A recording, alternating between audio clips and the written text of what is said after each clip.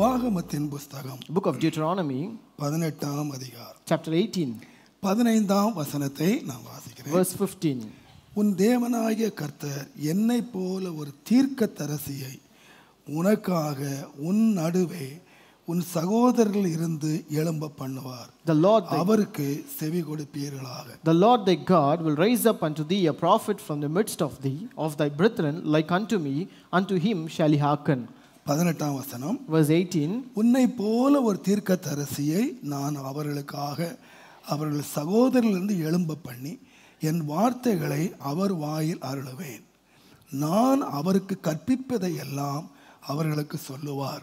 I will raise them up a prophet from among the brethren like unto thee, and will put my words into his mouth, and he shall speak unto them all that I have commanded. என் நாமத்தினாலே அவர் சொல்லும் என் வார்த்தைகளுக்கு செவி கொடாதவன் எவனோ அவனை நான் விசாரிப்பேன். And it shall come to pass that whosoever will not hearken unto my words which he shall speak in my name, I will require it of him. கர்த்தருடைய தாசனாகிய மோசே ஒரு பெரிய தீர்க்கதரிசியாய் இருந்ததை நாம் அறிவோம். We know very well that the man of God, Moses, was a great prophet. அவரை போல ஒரு தீர்க்கதரிசி அவருக்கு முன்னாலும் எழும்பினதில்லை, அவருக்கு பின்னாலும் எழும்பினதில்லை. There was neither prophet rose before him or after him other than Moses. தேவனோடு முகமுகமாய் பேசின தீர்க்கதரிசி என்பதாக மோசேயை குறித்து வாசிக்கிறோம். We read about Moses. He was the only one who spoke with God face to face. இஸ்ரவேல் ஜனங்களை எகிப்திலிருந்து விடுதலையாக்கி கானானுக்கு வழி நடத்துகிற ஒரு பெரிய பாக்கியத்தை இந்த மோசே பெற்றார். So this Moses got the privilege to deliver people out of Egypt and take them towards the Canaan. பல நாட்கள் தேவ சமூகத்திலே அப்பம் புசியாமல் தண்ணீர் குடியாமல் இருந்து தேவனிடத்திலே தேவனால் எழுதப்பட்ட கற்பனைகளை பெற்று ஜனங்களுக்கு கொடுத்த மனுஷன். And he was the only man who received the commandment from God without food or water for many days in the presence of God. அவர் எழுதின இந்த உபாகமத்தின் புத்தகம், this book of Deuteronomy written by him, ஆராய்ச்சியாளர்கள் சொல்லுகிறார்கள், all the researchers say, ஏறக்குறைய கிறிஸ்துவுக்கு முன்னாலே 1649ஆம் ஆண்டிலே எழுதப்பட்டதாக கணிக்கிறார்கள். So they say that this would have been written in 1649 years before the birth of Christ. ஏறக்குறைய 1700 வருஷங்களுக்கு முன்பதாக மோசே சொன்ன வார்த்தை தான் நான் இப்பொழுது வாசித்தேன். So this was the word that we read, which was written 1700 years before the birth of Christ. அவர் ஜனங்களுக்கு சொல்லுகிறார், he says unto the people, நம்முடைய சகோதர நடுவில் இருந்து ஒரு தீர்க்கதரிசியை நான் எழும்ப பண்ணுவேன். I will rise up a prophet among their brethren. ஆண்டவர் சொல்லுகிறார், God says, நான் எழும்ப பண்ணி என்னுடைய வார்த்தையை அவர் வாயிலே வைப்பேன். I will make him to rise and put my word in his mouth. நீங்கள் அவருக்கு செவி கொடுப்பீர்களாக. And you shall hearken him. தேவனுடைய நாமத்துக்கு மகிமை உண்டாவதாக. Glory be to the name of God. நம்முடைய ஆண்டவராகிய இயேசுவை நாம் பல கோணங்களிலே நாம் அறிந்திருக்கிறோம். We know our Lord Jesus in many kind of perspective. இந்த உலகத்திலே முதலாவது பாவம் பிரவேசித்த வேளையிலே, when the first sin entered into this world, தேவனாகிய கர்த்தர் அன்றைக்கு அந்த சர்ப்பத்தை பார்த்து சொன்னார், சிறியன் வித்து உன்னுடைய தலையை நசுக்கும் என்று சொன்னார். Our God said unto the woman, the seed of the woman shall bruise the சிறியன் வித்தாக வெளிப்படுவார் என்பதாக தேவன் வெளிக்காட்டி கொடுத்தார். So it was revealed that he will be an outcome of the seed of the woman. எண்ணாமத்தின் புத்தகத்திலே பிலேயாம் அவரை நட்சத்திரம் என்றும் செங்கோல் தோன்றும் என்றும் பல விதங்களிலே இயேசுவுடைய வருகையை பிலேயாம் அறிவித்தார். Even in Numbers, Balaam said that he will be revealed as a star, and it also be revealed in many other ways. ஒவ்வொரு தேவ மனிதர்களும் ஒவ்வொரு விதமான அறிவிப்பை அவர்களுக்கு கொடுத்தார்கள். Each and every person gave the revelation in many other different ways. தேவனுடைய நாமத்துக்கு மகிமை உண்டாவதாக. Glory be to the name of God. ஆனால் இன்றைக்கு நான் வித்தியாசமாக இந்த வசனத்தை வாசித்த பொழுது, but today when I read this verse in a different way, மோசே ஜனங்களுக்கு சொன்னார், Moses said to the people, ஒரு தீர்க்கதரிசியை நான் உங்களுக்கு எழும்ப பண்ணுவேன். I will raise up a prophet among you. அவர் வாயிலே தேவன் வார்த்தைகளை அருளுவார். The Lord will put his words in his mouth. அவருக்கு நீங்கள் செவி கொடுப்பீர்களாக. And you shall hearken unto him. கர்த்தருடைய நாமத்துக்கு மகிமை உண்டாவதாக. Glory be to the name of God. இதை இந்த மோசே சொன்னதை நீங்கள் வைத்துக்கொண்டு, so having this said by Moses, நீங்கள் புதிய ஏற்பாட்டுக்கு வருவீர்களானால், when you read in the New Testament, என் ஆண்டவராகிய இயேசு இந்த உலகத்துக்கு தன்னை அறிவித்தபோது, when the Lord Jesus was introduced into this world, யோவான் எழுதின சுவிசேஷம், the Gospel of John, தயவு செய்து 8ஆம் அதிகாரம் chapter 8, 29வது வசனத்தை நீங்கள் வாசிப்பீர்களானால், in verse 29, அனுப்பினவர் என்னுடனே கூட இருக்கிறார். என்னை அனுப்பினவர் என்னோடு கூட இருக்கிறார். பிதாவுக்கு பிரியமானவைகளை நான் எப்பொழுதும் செய்கிறபடியால் அவர் என்னை தனியே இருக்க விடவில்லை. தேவனுடைய நாமத்துக்கு 28ஆம் வசனம் பாருங்கள். Verse 28. இயேசு அவர்களை நோக்கி, நீங்கள் மனுஷகுமாரனை உயர்த்தின பின்பு நானே அவர் என்றும் நான் என் சுயமாய் ஒன்றும் செய்யாமல் என் பிதா எனக்கு போதித்தபடியே மிக முக்கியமானது என்றும் அறிவீர்கள். என் பிதா எனக்கு போதித்தபடியே இவைகளை சொன்னேன் என்றும் அறிவீர்களாக. But I do not think of myself, but as my Father has taught me, I speak these things. ஆண்டவர் உபாகமத்திலே சொல்லி இருக்கிறார், In Deuteronomy God said, என்னுடைய வார்த்தைகளை வாயிலே வைப்பேன், I will put my words in his mouth, அவர் அதை சொல்லுகிற வார்த்தைகள் கேட்பீர்களாக. and let you listen to those words. இங்க இயேசு சொல்லுகிறார், Here Jesus said, என்னுடைய பிதா எனக்கு போதித்தபடியே இவைகளை சொன்னேன் என்று அறிவீர்களாக. But as my Father has taught me, I speak these things. யோவான் 5ஆம் அதிகாரம் In John chapter 5, தயவு செய்து 19ஆம் 20ஆம் வசனத்தை நீங்கள் வாசிப்பீர்களானால், in verses 19 and 20, அப்பொழுது இயேசு அவர்களை நோக்கி, மெய்யாகவே மெய்யாகவே நான் உங்களுக்கு சொல்லுகிறேன், பிதாவானவர் செய்ய குமாரன் காண்கிறது எதுவோ அதையே அன்றி வேறொன்றையும் தாமாய் செய்ய மாட்டார். அவர் எவைகளை செய்கிறாரோ அவைகளை குமாரனும் அந்தப்படியே செய்கிறார். பிதாவானவர் குமாரனிடத்தில் அன்பாய் இருந்து தாம் செய்கிறவைகளை எல்லாம் அவருக்கு காண்பிக்கிறார். தேவனுடைய நாமத்துக்கு மகிமை உண்டாவதாக. Glory be to the name of God. நீங்கள் யோவான் எழுதின சுவிசேஷம் In the Gospel of John 17ஆம் அதிகாரம் chapter 17, தயவு செய்து 8ஆம் வசனத்தை வாசித்து பாருங்கள். verse 8, நீர் எனக்கு கொடுத்த வார்த்தைகளை நான் அவர்களுக்கு கொடுத்தேன். நான் முக்கியமான நீர் எனக்கு கொடுத்த வார்த்தைகளை நான் அவர்களுக்கு கொடுத்தேன். அவர்கள் அவைகளை ஏற்றுக்கொண்டு நான் உம்மிடத்திலிருந்து புறப்பட்டு வந்தேன் என்று நிச்சயமாய் அறிந்து நீர் என்னை அனுப்பினீர் என்று இது இயேசு சொன்னார். So this was said by Jesus. நீர் சொன்ன வார்த்தைகளை நான் சொல்லி இருக்கிறேன். I have given the words that you have given me. ஏறக்குறைய 1700 வருஷத்துக்கு முன்னாலே மோசே சொன்னார், the word that was said by Moses 1700 years ஒரு ago, தீர்க்கதரிசியை அனுப்புவேன், I will send a prophet, அவர் வாயிலே என்னுடைய வார்த்தையை அருளுவேன், and I will give my words in his mouth, அவர் அந்த வார்த்தையை உங்களுக்கு அறிவிப்பார், and he will preach those words to you, நீங்கள் அவருக்கு செவி கொடுப்பீர்களாக, and let you hear unto him. 1700 வருஷத்துக்கு பின்பதாக After 1700 years, இயேசு சொல்லுகிறார், Jesus said, நான் என் பிதா சொன்ன வார்த்தைகளை உங்களுக்கு அறிவித்தேன், I have given the words which my Father has given you, நீங்கள் அதை ஏற்றுக்கொண்டீர்கள், and you have accepted it, அதை ஏற்றுக்கொண்டு and you have received it, என்னை பிதா அனுப்பினார் என்று நீங்கள் விசுவாசிக்கிறீர்கள், and you believe that the Father has sent me. தேவனுடைய நாமத்துக்கு மகிமை உண்டாவதாக. Glory be to the name of God. நான் ஒன்றையும் தானாய் செய்யவில்லை, I have not done anything of my own. தேவனுடைய நாமத்துக்கு மகிமை உண்டாவதாக. Glory be to the name of God. லூக்கா 9ஆம் அதிகாரம் In Luke chapter 9, தயவு செய்து 35ஆம் வசனத்தை நீங்கள் வாசிப்பீர்களானால், verse 35, அப்பொழுது இவர் என்னுடைய நேசகுமாரன், இவருக்கு செவி கொடுங்கள் என்று மேகத்திலிருந்து ஒரு சத்தம் உண்டாயிற்று. and there came a voice out of the cloud saying, this is my beloved son, hear him. இயேசு தம் சீஷர்களை கூட்டி கொண்டு போகிறார். Jesus took his disciples, மலை மேலே தரிசனத்தை and பார்க்கிறார்கள். they saw a vision on the mountain. இயேசு, Jesus, மோசே, Moses, எலியா, and Elijah, மூன்று பேர் நிற்கிறார்கள். and all the three people were இந்த there. காட்சியை பார்த்த உடனே When they saw the scene, இங்கேயே இருந்து விடலாம் என்று சொல்லுகிறார்கள். they said, we can stay, remain here. ஆனால் வான் சத்தம் உண்டாகிறது. But there came a voice from அங்கே heaven. மோசே நின்று கொண்டிருக்கிறார். Moses was standing there. மோசே தான் சொன்னாரு, Moses only said, தீர்க்கதரிசி எழும்புவார், a prophet shall rise, அவருக்கு செவி கொடுங்கள். and you hear him. இப்போ மோசேயை வைத்துக்கொண்டு Now having Moses there, பரலோக சத்தம் கேட்கிறது. and there's a voice that heard, இவர் நேசகுமாரன், this is my beloved son, இவருக்கு செவி கொடுப்பீர்களாக. hear him. தேவனுடைய நாமத்துக்கு மகிமை உண்டாவதாக. Glory be to the name of God. அதிலிருந்து நாம் ஒன்றை கண்டுகொள்ளலாம். So we can identify one thing from மோசே this. சொன்ன தீர்க்கதரிசியானவர் நம்முடைய ஆண்டவராய் இயேசுவே என்பதை இந்த வசனங்கள் மூலமாக நான் அறிந்து கொண்டேன். So we come to know that it was Jesus who was a prophet that is being proclaimed by Moses in the Old Testament. நீங்கள் இதுவரைக்கும் நீங்கள் ஆண்டவராய் அறிந்திருக்கலாம்.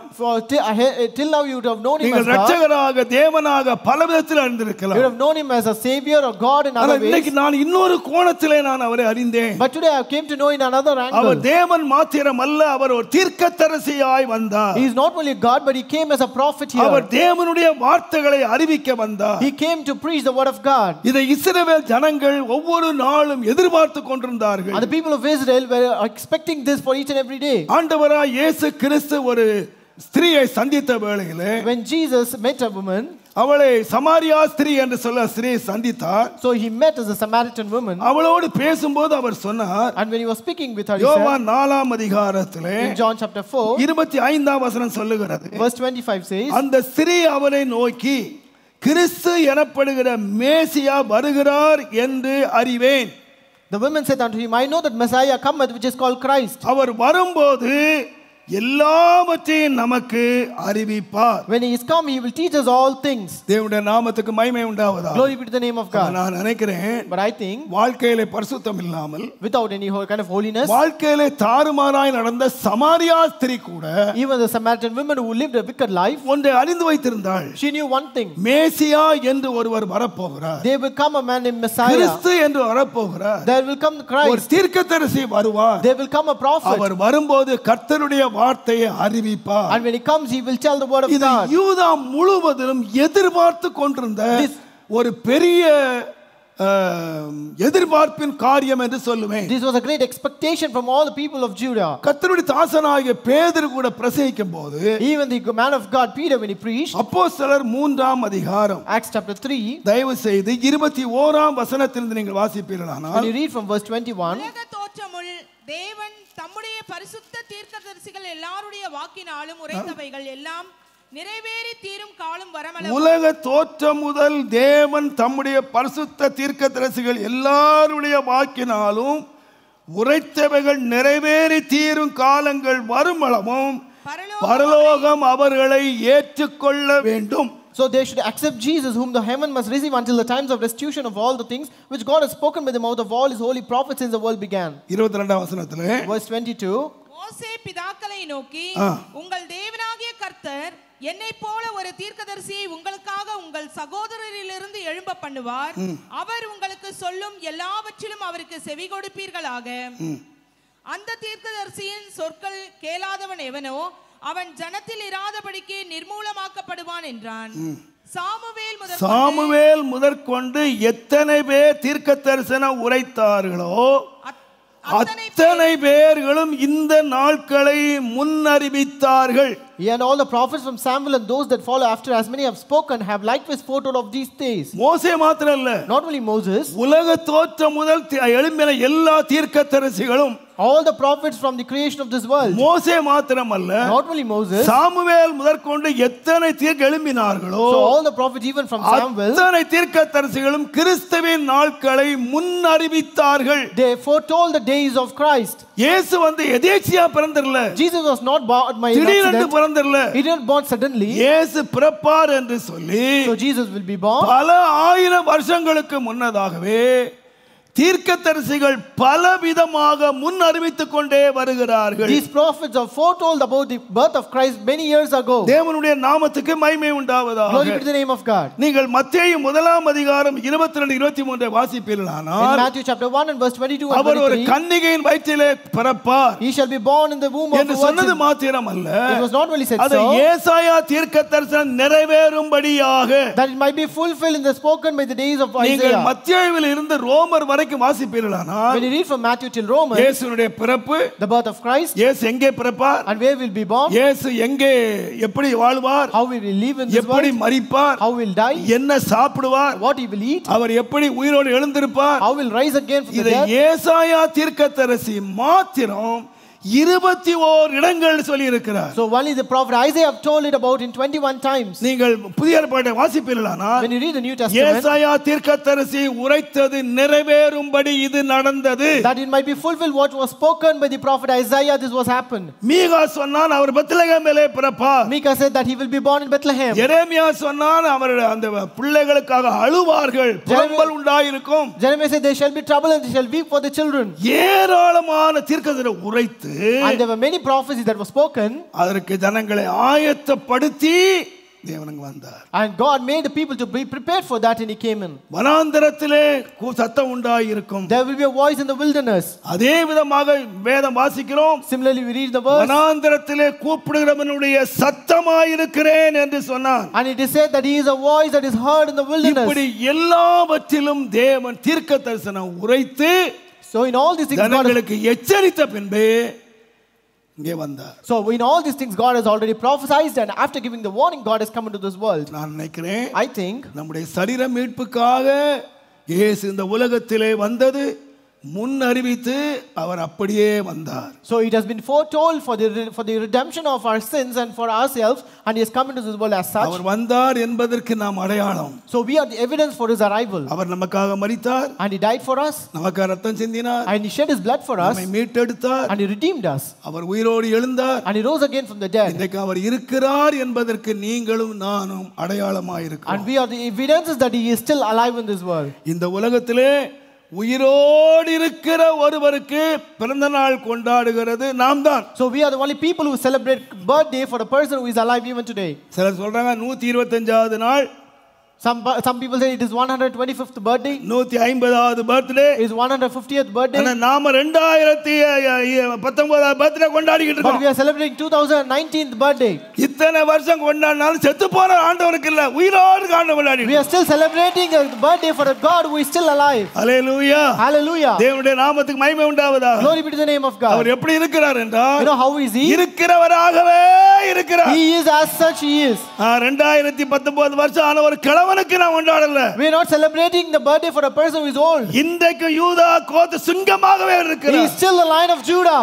அவரில் எந்த மாற்றம் இல்லை. And there is no change in him. எந்த விதமான வேற்றுமை நிழலும் இல்லை. There is no any change in him. இயேசு கிறிஸ்து நேற்றும் என்றும் மாறாதவராய் இருக்கிறார். He is the same yesterday, today and forever. Hallelujah. Hallelujah. ஆகையால் நாம செத்து போன இயேசு ஆராதிக்கல. So we don't worship a God who is dead. செத்து போன இயேசுக்கு birthday கொண்டாடல. We are not celebrating birthday for a dead Jesus. உயிரோடு இருக்கிற இயேசுக்கு பர்த்டே கொண்டாடலாம். But we celebrate birthday for Jesus who is alive. தேவனுடைய நாமத்துக்கு மகிமை உண்டாவதாக. Glory be to the name of God. அவர் யார் என்று கேட்டால், who is he? அவர் ஒரு தீர்க்கதரிசி. He is a prophet. தீர்க்கதரிசி என்று சொன்னால் எல்லாவற்றையும் தீர்க்கமாக அறிந்து உரைக்கிறவர். So when he say prophet, it means that he speaks everything keenly and he knows everything and speaks out. தேவனுடைய நாமத்துக்கு மகிமை உண்டாவதாக. Glory be to the name of God. அவர் ஆண்டவர் மாத்திரமல்ல, he is not only God, அவர் தீர்க்கதரிசியுமாய் இருந்தார். so he is also a prophet. நல்லா கவனிங்க. Listen carefully. அவர் தீர்க்கதரிசி என்பதை இந்த சீசர்களுக்கு பல விதத்திலே கற்றுக் கொடுத்தார். So he taught and revealed himself as a prophet to his disciples many times. முதலாவதாக, first of all, யோவான் 1ஆம் அதிகாரம், John chapter 1, தயவு செய்து 45ஆம் வசனத்திலிருந்து நீங்கள் வாசிப்பீர்களானால், when you read from verses 45, பிலிப்பு நாத்தான்வேலை கண்டு நியாயப்பிரமாணத்திலே மோசேயும் தீர்க்கதரிசிகளும் எழுதியிருக்கிறவரை கண்டோம். நல்லா கவனிங்க. listen carefully. பிலிப்பு இயேசுவை அறிகிறான். Philip knew Jesus. நேரா நாத்தான்வேல்ட்ட போறான். So he went to Nathanael. நாத்தான்வேல்ட்ட போய், he went to Nathanael. நியாயப்பிரமாணத்திலே மோசேயும் தீர்க்கதரிசிகளும் எழுதியிருக்கிறவரை கண்டோம். So we have found him of whom Moses and the law and the prophets did write. அவர் யோசேப்பின் குமாரனும் நாசரேத்து ஊரானுமாய இயேசுவே என்றார். It is Jesus of Nazareth, the son of Joseph. உடனே நாத்தான்வேல் சொல்றாரு, Nathanael said, நாசரேத்திலிருந்து ஏதாவது நன்மை வருமா? can any good thing come out of Nazareth? உடனே பிலிப்பு சொல்றாரு, Philip said immediately, நீ வந்து பாருப்பா, you come and see. நன்மை வருமா? வந்து பார். You come and see, is there any good thing? உடனே நாத்தான்வேல் அந்த யோசேப்பின் குமாரனை பார்க்கும்படி வந்தார். So this Nathanael came to see the son of Joseph. அவனுக்கு என்ன சொன்னாங்கன்னா, தீர்க்கதரிசியானவர். So it was said that he is a prophet. அவர் ஒரு யோசேப்பின் குமாரன். He is the son of Joseph. Our தச்சனுடைய Kumaran. He is the son of a carpenter. அவர்தான் prophet, தீர்க்கதரிசி அப்படி கூட்டி வந்தான். So he said he is a prophet and brought him here. ஆனால் நாத்தான்வேல் வந்த உடனே, but when Nathanael came, யாருமே introduce பண்ணல. none of them introduced him. இயேசுகிட்ட பிலிப்பு சொல்லல. So Philip did not say to Jesus, ஆண்டவரே இவர்தான் என்னுடைய Nathanael. so he is Nathanael. இவர் என்னோட சொந்த friend. He is my own friend. நான் அவரை இன்ட்ரோ듀ce பண்ற கூட்டி வந்தேன். So I brought him to introduce to அவரை you. இன்ட்ரோ듀ce பண்ணல. He never introduced him. Nathanael பக்கத்துல வந்த உடனே, when Nathanael came near him, அவரை பார்த்து சொன்னார், he said unto him, நீ கபடற்ற உத்தம இஸ்ரவேலன். you are an Israelite who is without any guile. உடனே இவன் அதிர்ச்சியா சொன்னான். So he was very shocked and said, நான் கபடற்ற உத்தம இஸ்ரவேலன், உமக்கு எப்படி தெரியும்? how do you know that I am an Israelite who is without any guile? பிலிப்பு உன்னை சந்திப்பதற்கு முன்னாலே, before Philip called you, நீ அத்தி மரத்தின் கீழே இருக்கும்போது நான் உன்னை கண்டேன். when you were under the fig tree, I saw you. இவன் எப்படி வந்தான் தெரியுமா? So how did he come here? யோசேப்பின் குமாரனை பார்க்க வந்தான். He came to see the son of Joseph. ஒரு தீர்க்கதரிசியை பார்க்க வந்தான். He came to see a prophet. அவன் என்ன சொன்னான் தெரியுமா? But what did he say? நீர் தேவனுடைய குமாரன். He said, you are the son of God. யோசேப்பின் குமாரன் அல்ல, not the son of Joseph. நீர் தேவனுடைய குமாரன், Thou art the son of God. நீர் இஸ்ரவேலின் ராஜா. Thou art the king of Israel. சுருக்கமா சொன்னா, In short, நீர் தான் வரப்போகிற அபிஷேகம் பண்ணப்பட்டவர். you are the only anointed one who is going to come. நீர் வந்து யோசேப்பின் குமாரன் இல்ல. You are not the son of Joseph. நீர் யோசேப்பின் குமாரனாய் இருந்தால், If you were son of Joseph, நான் எங்கேயோ அத்திமரத்துக்கு கீழே உட்கார்ந்து இருக்கும்போது when he was sitting somewhere under a fig tree, தேவனுடைய நாமத்துக்கு மகிமை உண்டாவதாக. glory be to the name of God. நான் சொல்லுவேன், I would tell you, நான் வந்து ஒரு தச்சனு குமாரனா இருந்திருந்தேனால், if I was a son of a carpenter, என்னதான் எனக்கு அறிவு இருந்தாலும், how much ever I knowledge I may கர்த்தருடைய have, நாமத்துக்கு மகிமை உண்டாவதாக. glory be to the name of God. நான் நினைக்கிறேன், அங்க பின்னால உட்கார்ந்திருக்கவன் எனக்கு யாருன்னே தெரியல. I don't know people who are sitting over there. ஆனா ஆள் உட்கார்ந்து எனக்கு தெரியும். But I know someone is sitting there. ஆனா தேவன் எங்க இருந்தாருன்னு கேட்டீங்கன்னா, But what did Jesus know? உள்ள உட்கார்ந்தவங்க இல்ல, Not the one who was seated there, எங்கேயோ தூரத்திலே அத்திமரத்துக்கு கீழே உட்கார்ந்து இருக்கிறான். but the one who was sitting somewhere else under the fig tree. அவனே அறிந்திருந்தார். God knew him. அநேக வேளைகளிலே தீர்க்கதரிசிகள் கூட தனங்களை அறிய தவறி போனார்கள். Even many times, even the prophet doesn't know the people. ஒரு முறை எலியா பெரிய தீர்க்கதரிசி, Once Elijah was a great prophet. வானத்திலிருந்து அக்கினி இறங்க பண்ணினவர். He brought fire from our heaven நிறைய அற்புதங்களை செய்தவர். and he performed many miracles. அவர் ஆண்டவர்ட்ட போய் சொன்னாரு, And he said unto God, நான் உமக்காக வெகு பக்தி வைராக்கியமாய் இருந்தேன். I am very zealous and pious for you. நான் ஒருவன் மாத்திரம் தான் இருக்கேன். And I'm the only person. நான் ஒருத்தன் மாத்திரம் தான் I'm இருக்கேன். only one. ஆண்டவர் சொன்னார், எலியா, God said, Elijah, நீ இவ்வளவு போய் தீர்க்கதரிசியா இருந்து ஜனங்களை அறிய முடியல பார்த்தா? having been a great prophet, you are not able to know the people. 7000 பேரை நான் வச்சிருக்கேன்ப்பா. I have 7,000 people. முழங்கால் படியிடாத 7000 பேரை வச்சிருக்கேன். I have 7,000 people who don't kneel to that. இந்த பெரிய தீர்க்கதரிசி கூட யார தெரியலன்னு சொன்னா ஜனங்களை தெரியல. Even this great prophet doesn't know the people. அவங்க பாகாலுக்கு முழங்கால் படியிடாத கண்டுபிடிக்க முடியல. He was not able to identify those people who cannot worship the Baal. இவர் வெறும் யோசேப்பின் குமாரனா இருந்திருப்பாரானா, If he was only the son of Joseph, இந்த நாத்தான்வேலை கண்டுபிடிச்சிருக்க முடியாது. you could have not identified Nathaniel. அவன் கண்டுபிடிச்சிட்டான். But he identified. இவர் இஸ்ரவேலின் ராஜா. He is the king of Israel. இவர் வந்து பெரிய தீர்க்கதரிசி. He is a great prophet. இவர் நிச்சயமாகவே தேவனுடைய குமாரன். And he is surely the son of God.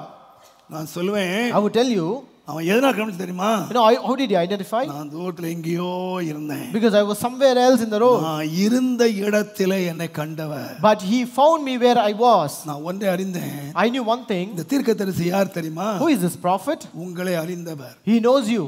உங்களுடைய உத்தம குணத்தை அறிந்தவர். He knows your life. உங்க இருதயத்தை அறிந்தவர். He knows your heart. உங்க பேரை அறிந்தவர். He knows your name.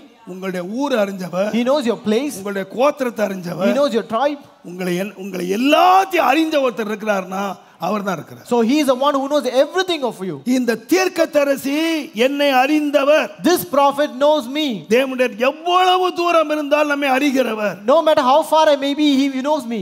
ஆகையாலே தான் That is why சங்கீதக்காரர் 139ஆம் சங்கீதத்துல சொன்னார், the psalmist said in 139th தேவனே Psalm, நீர் என்னை சோதித்து அறிவீர். O Lord, thou hast searched me. என்னுடைய உட்கார்தலையும் என்னுடைய எழுந்திருக்குதலையும் நீர் அறிவீர். You know when I sit down and when I stand up. என்னுடைய நினைவுகளை தூரத்திலே அறிவீர். You understand my thoughts from far away. எதை அறிவீரே? What did you know? நீங்க உட்கார்ந்து இருக்கிறது யாருக்கு தெரியும்?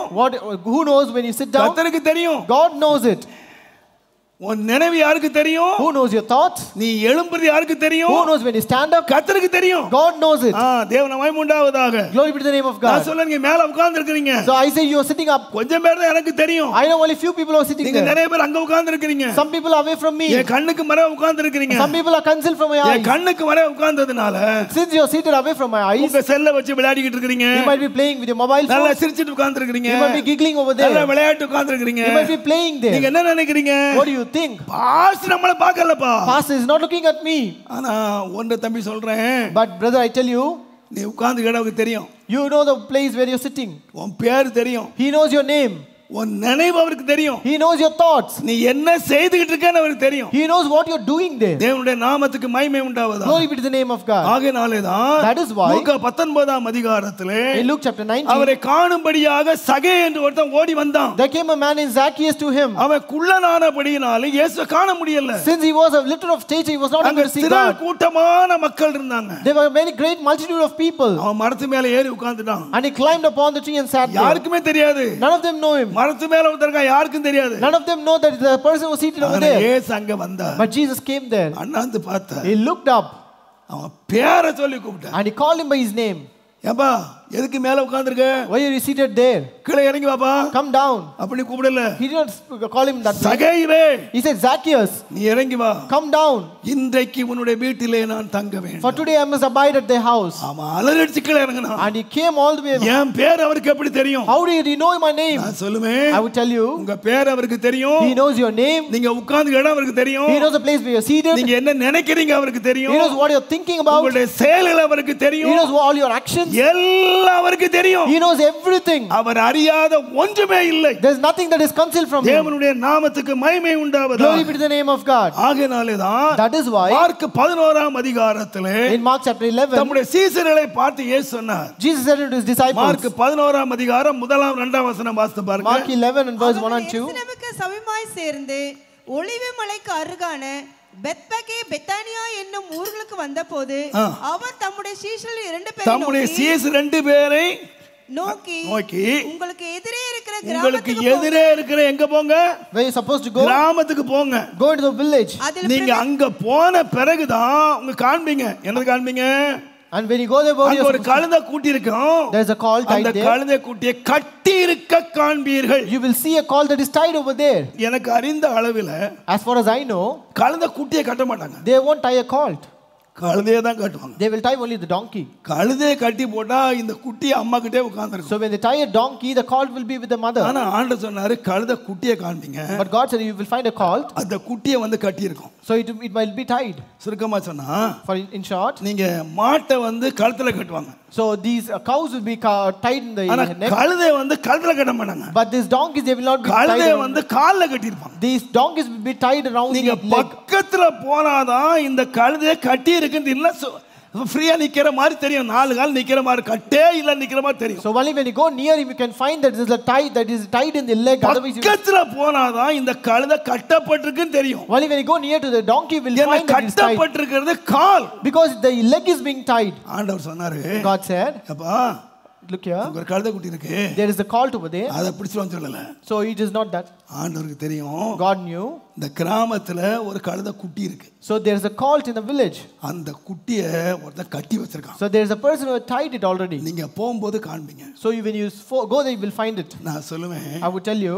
கழுதையினுடைய கட்டே அவருக்கு தெரியும்னா உன் கட்டு தெரியுமா தெரியாதா? When God can know the bind of a donkey, will you not know the bind of you? எங்கேயோ ஒரு கழுதை குட்டியை கட்டி இருக்குங்க. So there was a colt tied somewhere. அப்போஸ்தலர் என்று பெயர் பெற்றவங்க கூட people who are named as apostles எங்க போய் கண்டுபிடிக்க முடியும்னு கேட்டிங்கனா where they can identify பக்கத்துல போய் கண்டுபிடிக்க முடியும். They can only identify when they go near. நான் சொல்றேன். But I tell you, தூரத்திலே ஆண்டவர் ஒரு கட்டப்பட்ட கழுதையினுடைய குட்டியை பார்த்தார். But God has seen a tied colt even from a far distance. அது துள்ள முடியாது. It cannot jump. அது சந்தோஷமா ஜம்ப் பண்ண முடியாது. It cannot jump out of joy. அது ஓடி ஆடி விளையாட முடியாது. It cannot run here and there. அது சுயாதீனமா இருக்க முடியாது. It cannot be independent. கட்டி வச்ச கழுதையை கட்டி வச்சிருக்கிறது கர்த்தர் அறிஞ்சு வச்சிருந்தாருன்னா உன்னுடைய கட்ட ஆண்டவர் அறிவாரா அறிய மாட்டார். If God could know the bounds of colt, he will not know your bounds. அவர் அறிந்து வைத்திருந்தார். He is know everything. அவங்களுக்கு அடிக்கடி பாடத்தை படிச்சு கொடுத்தார். He very well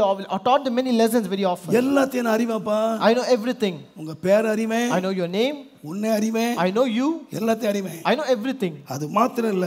Not only that. நீங்க லூக்கா எழுதின சுவிசேஷத்திலே in the gospel 22ஆம் அதிகாரம் chapter 22 தயவு செய்து 7ஆம் வசனத்தை நீங்க வாசிங்கன்னா in verse 7 பஸ்காவை பலியிட வேண்டி புளிப்பில்லாத அப்ப பண்டிகை நாள் வந்தது. அப்பொழுது அவர் பேதுருவையும் யோவானையும் அழைத்து நாம் பஸ்காவை புசிக்கும்படிக்கு நீங்கள் போய் நமக்கு ஆயத்தம் பண்ணுங்கள் என்றார். ஆயத்தம் பண்ணுங்கள் என்று சொன்னார். He said go and prepare. அதற்கு அவர்கள் நாங்கள் அதை எங்கே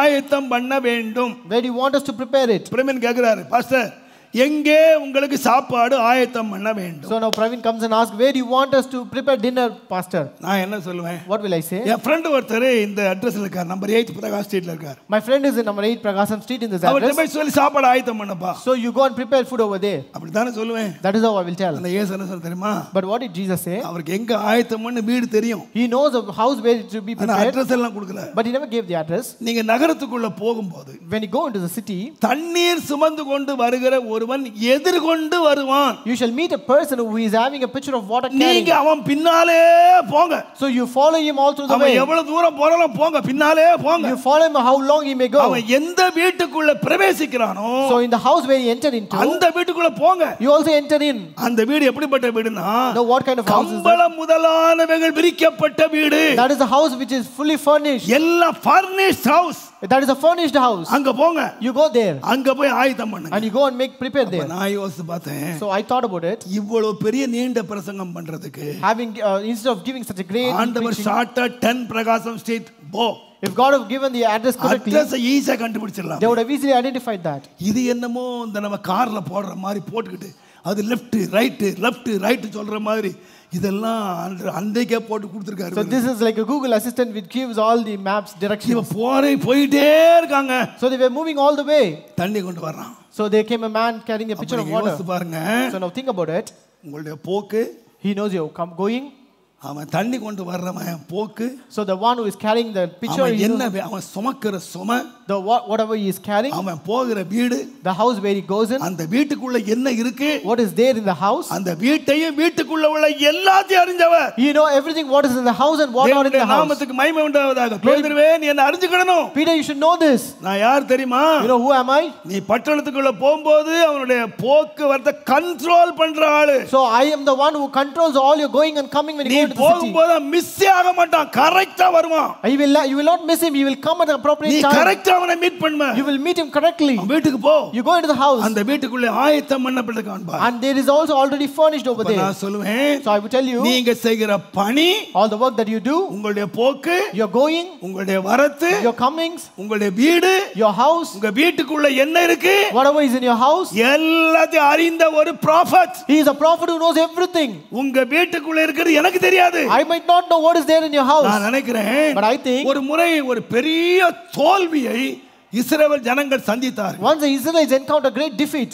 யோசுவா ஒரு great leader. This Joshua was a great leader. ஆண்டவர் சொன்னாரே, God said, நான் உன்னோட இருக்கிறேன். I will be with you. நான் உன்னை விட்டு விலக மாட்டேன். I will never leave you. நான் உன்னை கைவிட மாட்டேன். I will not forsake you. அவர் தேவன் அவரோடவே இருக்கிறார். And God was with him. இந்த மனுஷன் தோல்வியை சந்திக்க முடியல. But this man was not able to bear the failure. அழுகிறான். He was crying. யோசுவா 7ஆம் அதிகாரத்திலே வாசிக்கிறோம். In Joshua chapter 7 we read, ஆண்டவர் சொல்றார், ஏன் அழுதுகிட்டு இருக்க? God said, why you are crying? எழும்புப்பா. You rise up. நீங்கள் இச்சித்ததும், whatever you lusted after, நீங்கள் எடுத்துக்கொண்டதும், the thing that you have took, பண்டம் பாடிகளுக்குள்ளே ஒளித்து வைத்ததும் உண்டே. all the things that are hidden in your camp. கர்த்தரோடு இருக்கிற யோசுவாவுக்கு தெரியலங்க. The Joshua who was with God doesn't know it. ஆனா கர்த்தர் சொன்னாரு, but God said, இச்சித்தது எனக்கு தெரியும். I know the thing that you lusted. எடுத்தது எனக்கு தெரியும். I know the thing which you have already taken. நீங்க எடுத்துட்டு வீட்டுக்கு போனது எனக்கு தெரியும். I know which you have taken to your house. நீ குழி தோண்டது எனக்கு தெரியும். I know where you have dug நீ it. புதைச்சது எனக்கு தெரியும். I know which you have hid over there. இப்ப நல்ல யோகியமாறு யுத்தத்துக்கு வந்துட்டது தெரியும். But I know that you have come as a very true man. All secrets. You know all the secrets. எனக்கு முன்ன இருக்குப்பா. It is very well before me. உங்களை அறிவேப்பா. I know very well. உன் வீட்டு அறிவே, நீ புதைச்சது அறிவே, கிரியை அறிவே, எல்லாம் அறிவே. I know your house, I know your works, I know what you have dug and hid everything. நான் சொல்லுவேன், I will tell you, என் தெய்வத்துக்கு முன்பாக உங்களிலோ, உங்கள் வீடுகளிலோ, உங்களுடைய வேலையிலோ, உங்களுடைய போக்கிலோ, உங்கள் வரத்திலோ மறைவானது ஒன்றுமே இல்லை. There is nothing that is concealed or hidden before God about your house or work or anything. எல்லாம் தேவனுக்கு முன்பாய் வெளியரங்கமா இருக்கு. Everything is open before God. எல்லாம் அவருக்கு முன்பாய் நிர்வாணமா இருக்கு. Everything is naked before God. தேவனுடைய நாமத்துக்கு மகிமை உண்டாவதாக. Glory be to the name of God. நீங்கள் அப்போஸ்தலர் வருவீர்களானால், when you read in the Acts, அப்போஸ்தலர் 9ஆம் அதிகாரம் 11-12 வாசிப்பீர்களானால், in Acts chapter 9 verses 11 and 12, கர்த்தர், நீ எழுந்து நேத்தரு என்னப்பட்ட தெருவுக்கு போய் யூதாவின் வீட்டிலே தர்சு பட்டணத்தானாகிய சவுல் என்னும் பேருள்ள சவுல் என்ற ஒருவனை தேடு. அவன் இப்பொழுது ஜெபம் பண்ணுகிறான். இப்போ என்ன பண்றான்? What is he doing now? உன் ஜெபம் பண்ற வேலையை கத்த அறிஞ்சு வச்சிருக்கார். So he knows the time when you pray. நீ ஜெபம் பண்றத கத்த அறிஞ்சிருக்கார். He knows when you pray. அவன் இப்பொழுது ஜெபம் பண்ணுகிறான். For behold he prays now. ஆனா ஜெபம் பண்ற மாத்திரம் இல்லப்பா. Not only he prays, அவன் ஒரு சொப்பனம் கண்டிருக்கான். he has seen a vision. அவன் சொப்பனம் கண்டிருக்கான். He has seen a vision now. யாருக்கு தெரியும்? Who knows it? நீ கண்ட சொப்பனம் கூட யாருக்கு தெரியும்? Who knows the vision which you have dreamed? ஆண்டவருக்கு தெரியும்ப்பா. God knows it. இந்த மாதிரி அனனியான் ஒருத்தன் வருமா? A man named Ananias will come here. அவன் மேல கையை வைப்பான். He will put his hand upon him. நீ பரிசுத்த அபிஷேகம் பெறுவ. And he will receive the anointing. அவன் தரிசனம் கண்டாப்பா. He has already seen the vision. அவன் எங்கேயோ இருக்காங்க. He is somewhere else. தானியேலுக்கு உட்கார்ந்து ராத்திரி எல்லாம் உட்கார்ந்து ஜெபம் பண்ண அப்புறம் ஆண்டவர் வெளிப்படுத்தினார். So Daniel, when he prayed all through the night, God revealed him the vision. யோசேப்புக்கு And to Joseph, தரிசனத்தை சொல்ற வரம் இருந்தது. he had the good gift of interpretation. ஆனா இயேசுவுக்கு யாருன்னு கேட்டீங்கன்னா, But unto Jesus, தேவனுடைய நாமத்துக்கு மகிமை உண்டாவதாக. glory be to the name of God. தரிசனம் பார்த்தவனையும் பார்க்க வேண்டிய அவசியம் இல்ல. He need not see the person who sees the நான் vision. தரிசனம் கண்டேன்னு சொல்ல வேண்டிய அவசியம் இல்ல. He need not say that he has seen a vision. என் தரிசனத்துக்கு விளக்கம் சொல்ல வேண்டிய He அவசியம் did இல்ல. not ask for the interpretation of the vision. அவன் Even. எங்கேயோ இருக்கிறான். He is somewhere else. கர்த்தர் அனுப்புறாரு. அவன் தரிசனம் கண்டவன் ஒருத்தன் இருக்கான் போ. God sent him. There is a man who has seen the vision. அப்ப நான் சொல்லுவேன், So I would tell you, your secrets ஆண்டவருக்கு தெரியும். all your secrets are revealed to God. தரிசனத்தை பக்கத்துல உள்ள தெரியாது. Your vision may not be known to the person who is neighbor to ஆனா you. சொல்லி அனுப்புறாரு, இப்ப ஜெபம் பண்றான்ப்பா. But he says he is praying now. அவன் தரிசனம் பார்த்தவன். He has seen a vision. தேவனுடைய நாமத்துக்கு மகிமை உண்டாவதாக. Glory be to the name of God. நான் தைரியமாய் சொல்லுவேன். Boldly I could tell you. மத்தேயு 17ஆம் அதிகாரத்திலே In Matthew chapter 17, 27ஆம் வசனம் வாசிப்பீங்கன்னா, verse 27, ஆண்டவர் பேதுருட்ட சொல்றாரு, God said unto Peter, நீ கடலுக்கு போ. you go to the sea. தூண்டில போடு. You cast a hook. முதலாவது பிடிக்கிற மீனுடைய வாயை திறந்து பார். And you open up the mouth of the fish. அதற்குள்ளே வெள்ளி பணம் இருக்கும். And you can find a piece of money அதை there. எடுத்து உனக்காக எனக்காக செலுத்து. You go and give it unto for you and தேவனுடைய me. நாமத்துக்கு மகிமை உண்டாவதாக. Glory be to the name of God. நான் யோசிச்சு பார்த்தேன். I thought about it. நம்முடைய ஆண்டவர் கழுதைய மாத்திரம் இல்ல, Not only the donkeys, உன்ன மாத்திரம் இல்ல, not only you, என்ன மாத்திரம் இல்ல, not only me. கடலின் ஆழத்தில் கிடக்கிற மீனையும் அறிந்து வைத்தார். Even he knows the fishes that are in the depth of the sea. Our prophet. He is a prophet. மீன் அறிஞ்சு வச்சிருக்காரியா? He knows about the fish. மனுஷன்லாம் எண்ணிட்டாயா? Even people are counted நம்முடைய on. இந்திய தேசத்தினுடைய ஜனத்தொகை எவ்வளவுன்னு நம்ம கணக்குல இருக்கு. So we know the census of the Indian population. உலகம் முழுவதும் உள்ள மனுஷர் யாரு கணக்குல இருக்கு. We know all the number of people who are in this world. பனி பிரதேசத்துல வாழ்றாங்க. The people are காட்டுல வாழ்றாங்க. people are living in the forest. மலைகளில வாழ்றாங்க. People live in the mountains. எல்லா இடத்துலயுமே மனுஷனை கணக்கெடுத்துட்டான். People have already taken the census report of all the people. சிங்கத்தையும் புலியையும் கணக்கெடுத்துட்டான். They have even taken the report of all the காட்டு lions. மிருகங்கள் எல்லாம் கணக்கெடுத்துட்டான். They have taken the report of all the wild animals. ஆனா இன்றைக்கு வரைக்கும் எவனுமே சமுத்திரத்துல கிடக்கிற மீனை கணக்கெடுத்ததே கிடையாது. But until today none have taken the report of the number of fishes in the sea. ஆனா என் தேவனாகிய கர்த்தர் அந்த கடலுக்குள்ள போய் மீன் அறிஞ்சது மாத்திரம் இல்ல, மீனுடைய வாய்க்குள்ள என்ன இருக்குன்னு அறிஞ்சு வச்சார். But my Lord God does not only knows the fish but also knows what is in the mouth of the fish. நான் சொல்ல விளங்கும்னு நினைக்கிறேன். I think you can understand. தேவன் இயேசு கிறிஸ்து தீர்க்கர். He is a prophet. உன்னை அறிந்தவர். He knows you. உன் வேலை அறிந்தவர். He knows your work. உன் பேரை அறிந்தவர். He knows your name. உன் போக்கை அறிந்தவர். He knows your going. உன் நினைவை அறிந்தவர். He knows your thoughts. உன் சிந்தனை அறிந்தவர். He knows all your thoughts. உன்னுடைய கட்டுகளை அறிந்தவர். You know all your binds. நீ என்ன ஒளிச்சு வச்சிருக்க உன் வாய்க்குள்ள அறிந்தவர். You know what is in your mouth. உன் வார்த்தைகளை அறிந்தவர். He knows your words. உன் போக்கையும் வரத்தை அறிந்தவர். He knows your doing. சகலத்தை அறிந்தவர். He knows everything. அவருக்கு முன்பாக ஒன்றுமே இல்லை. There is nothing concealed before him. மறைவானது ஒன்றுமே. There is nothing hidden before him. மனுஷன் எப்ப தெரியுமா பாவம் செய்யறான்? When does a man sin? எல்லாருக்கும் முன்னால பாவம் செய்யறது இல்ல. He will never commit sin before everyone. மனுஷன் எப்ப பாவத்துக்குள்ளாரன் தெரியுமா? When is a man falling into sin? நம்ம யாருமே பார்க்கல. None is looking at me.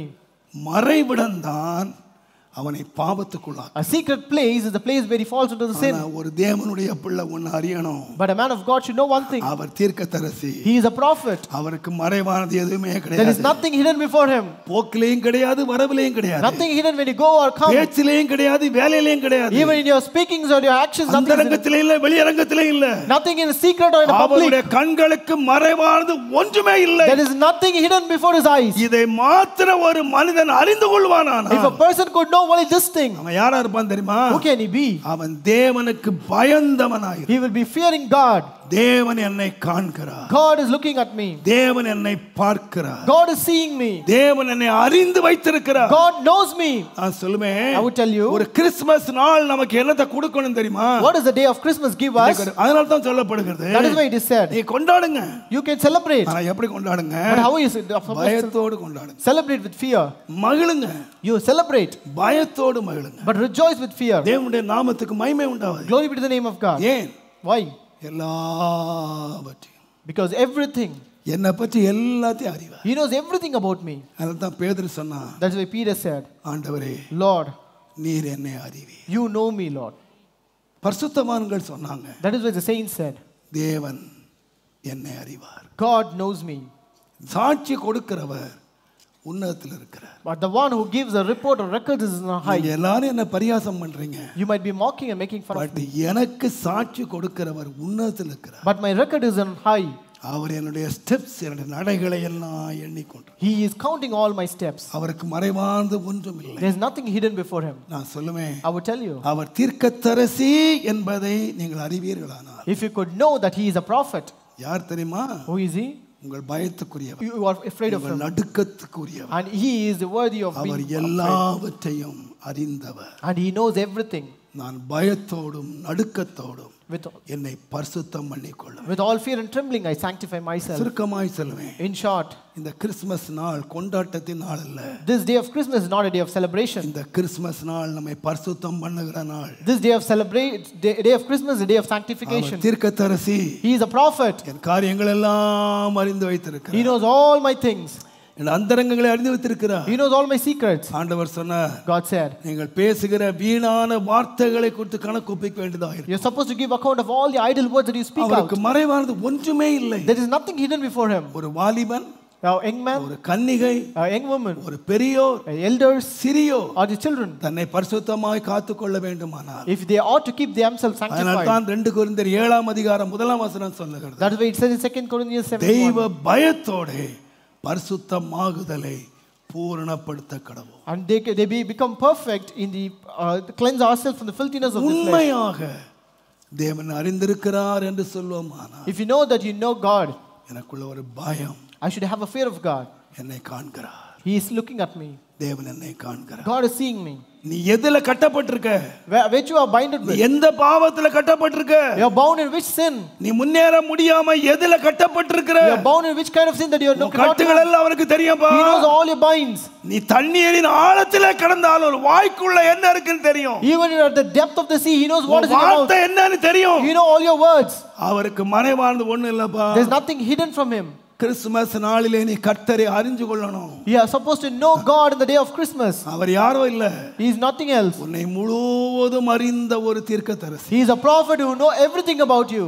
உன்னை மாத்திரம் இல்லப்பா. Not only you. நான் தாழ்மையாய் சொல்லுவேன். Humbly I will tell you. இரண்டாவதாக, secondly, யோவான் 21ஆம் அதிகாரம் John chapter 21 4ஆம் 5ஆம் வசனத்தை வாசித்தீர்களானால், verses 4 and 5. விடியற் காலமான போது இயேசு கரையிலே நின்றார்.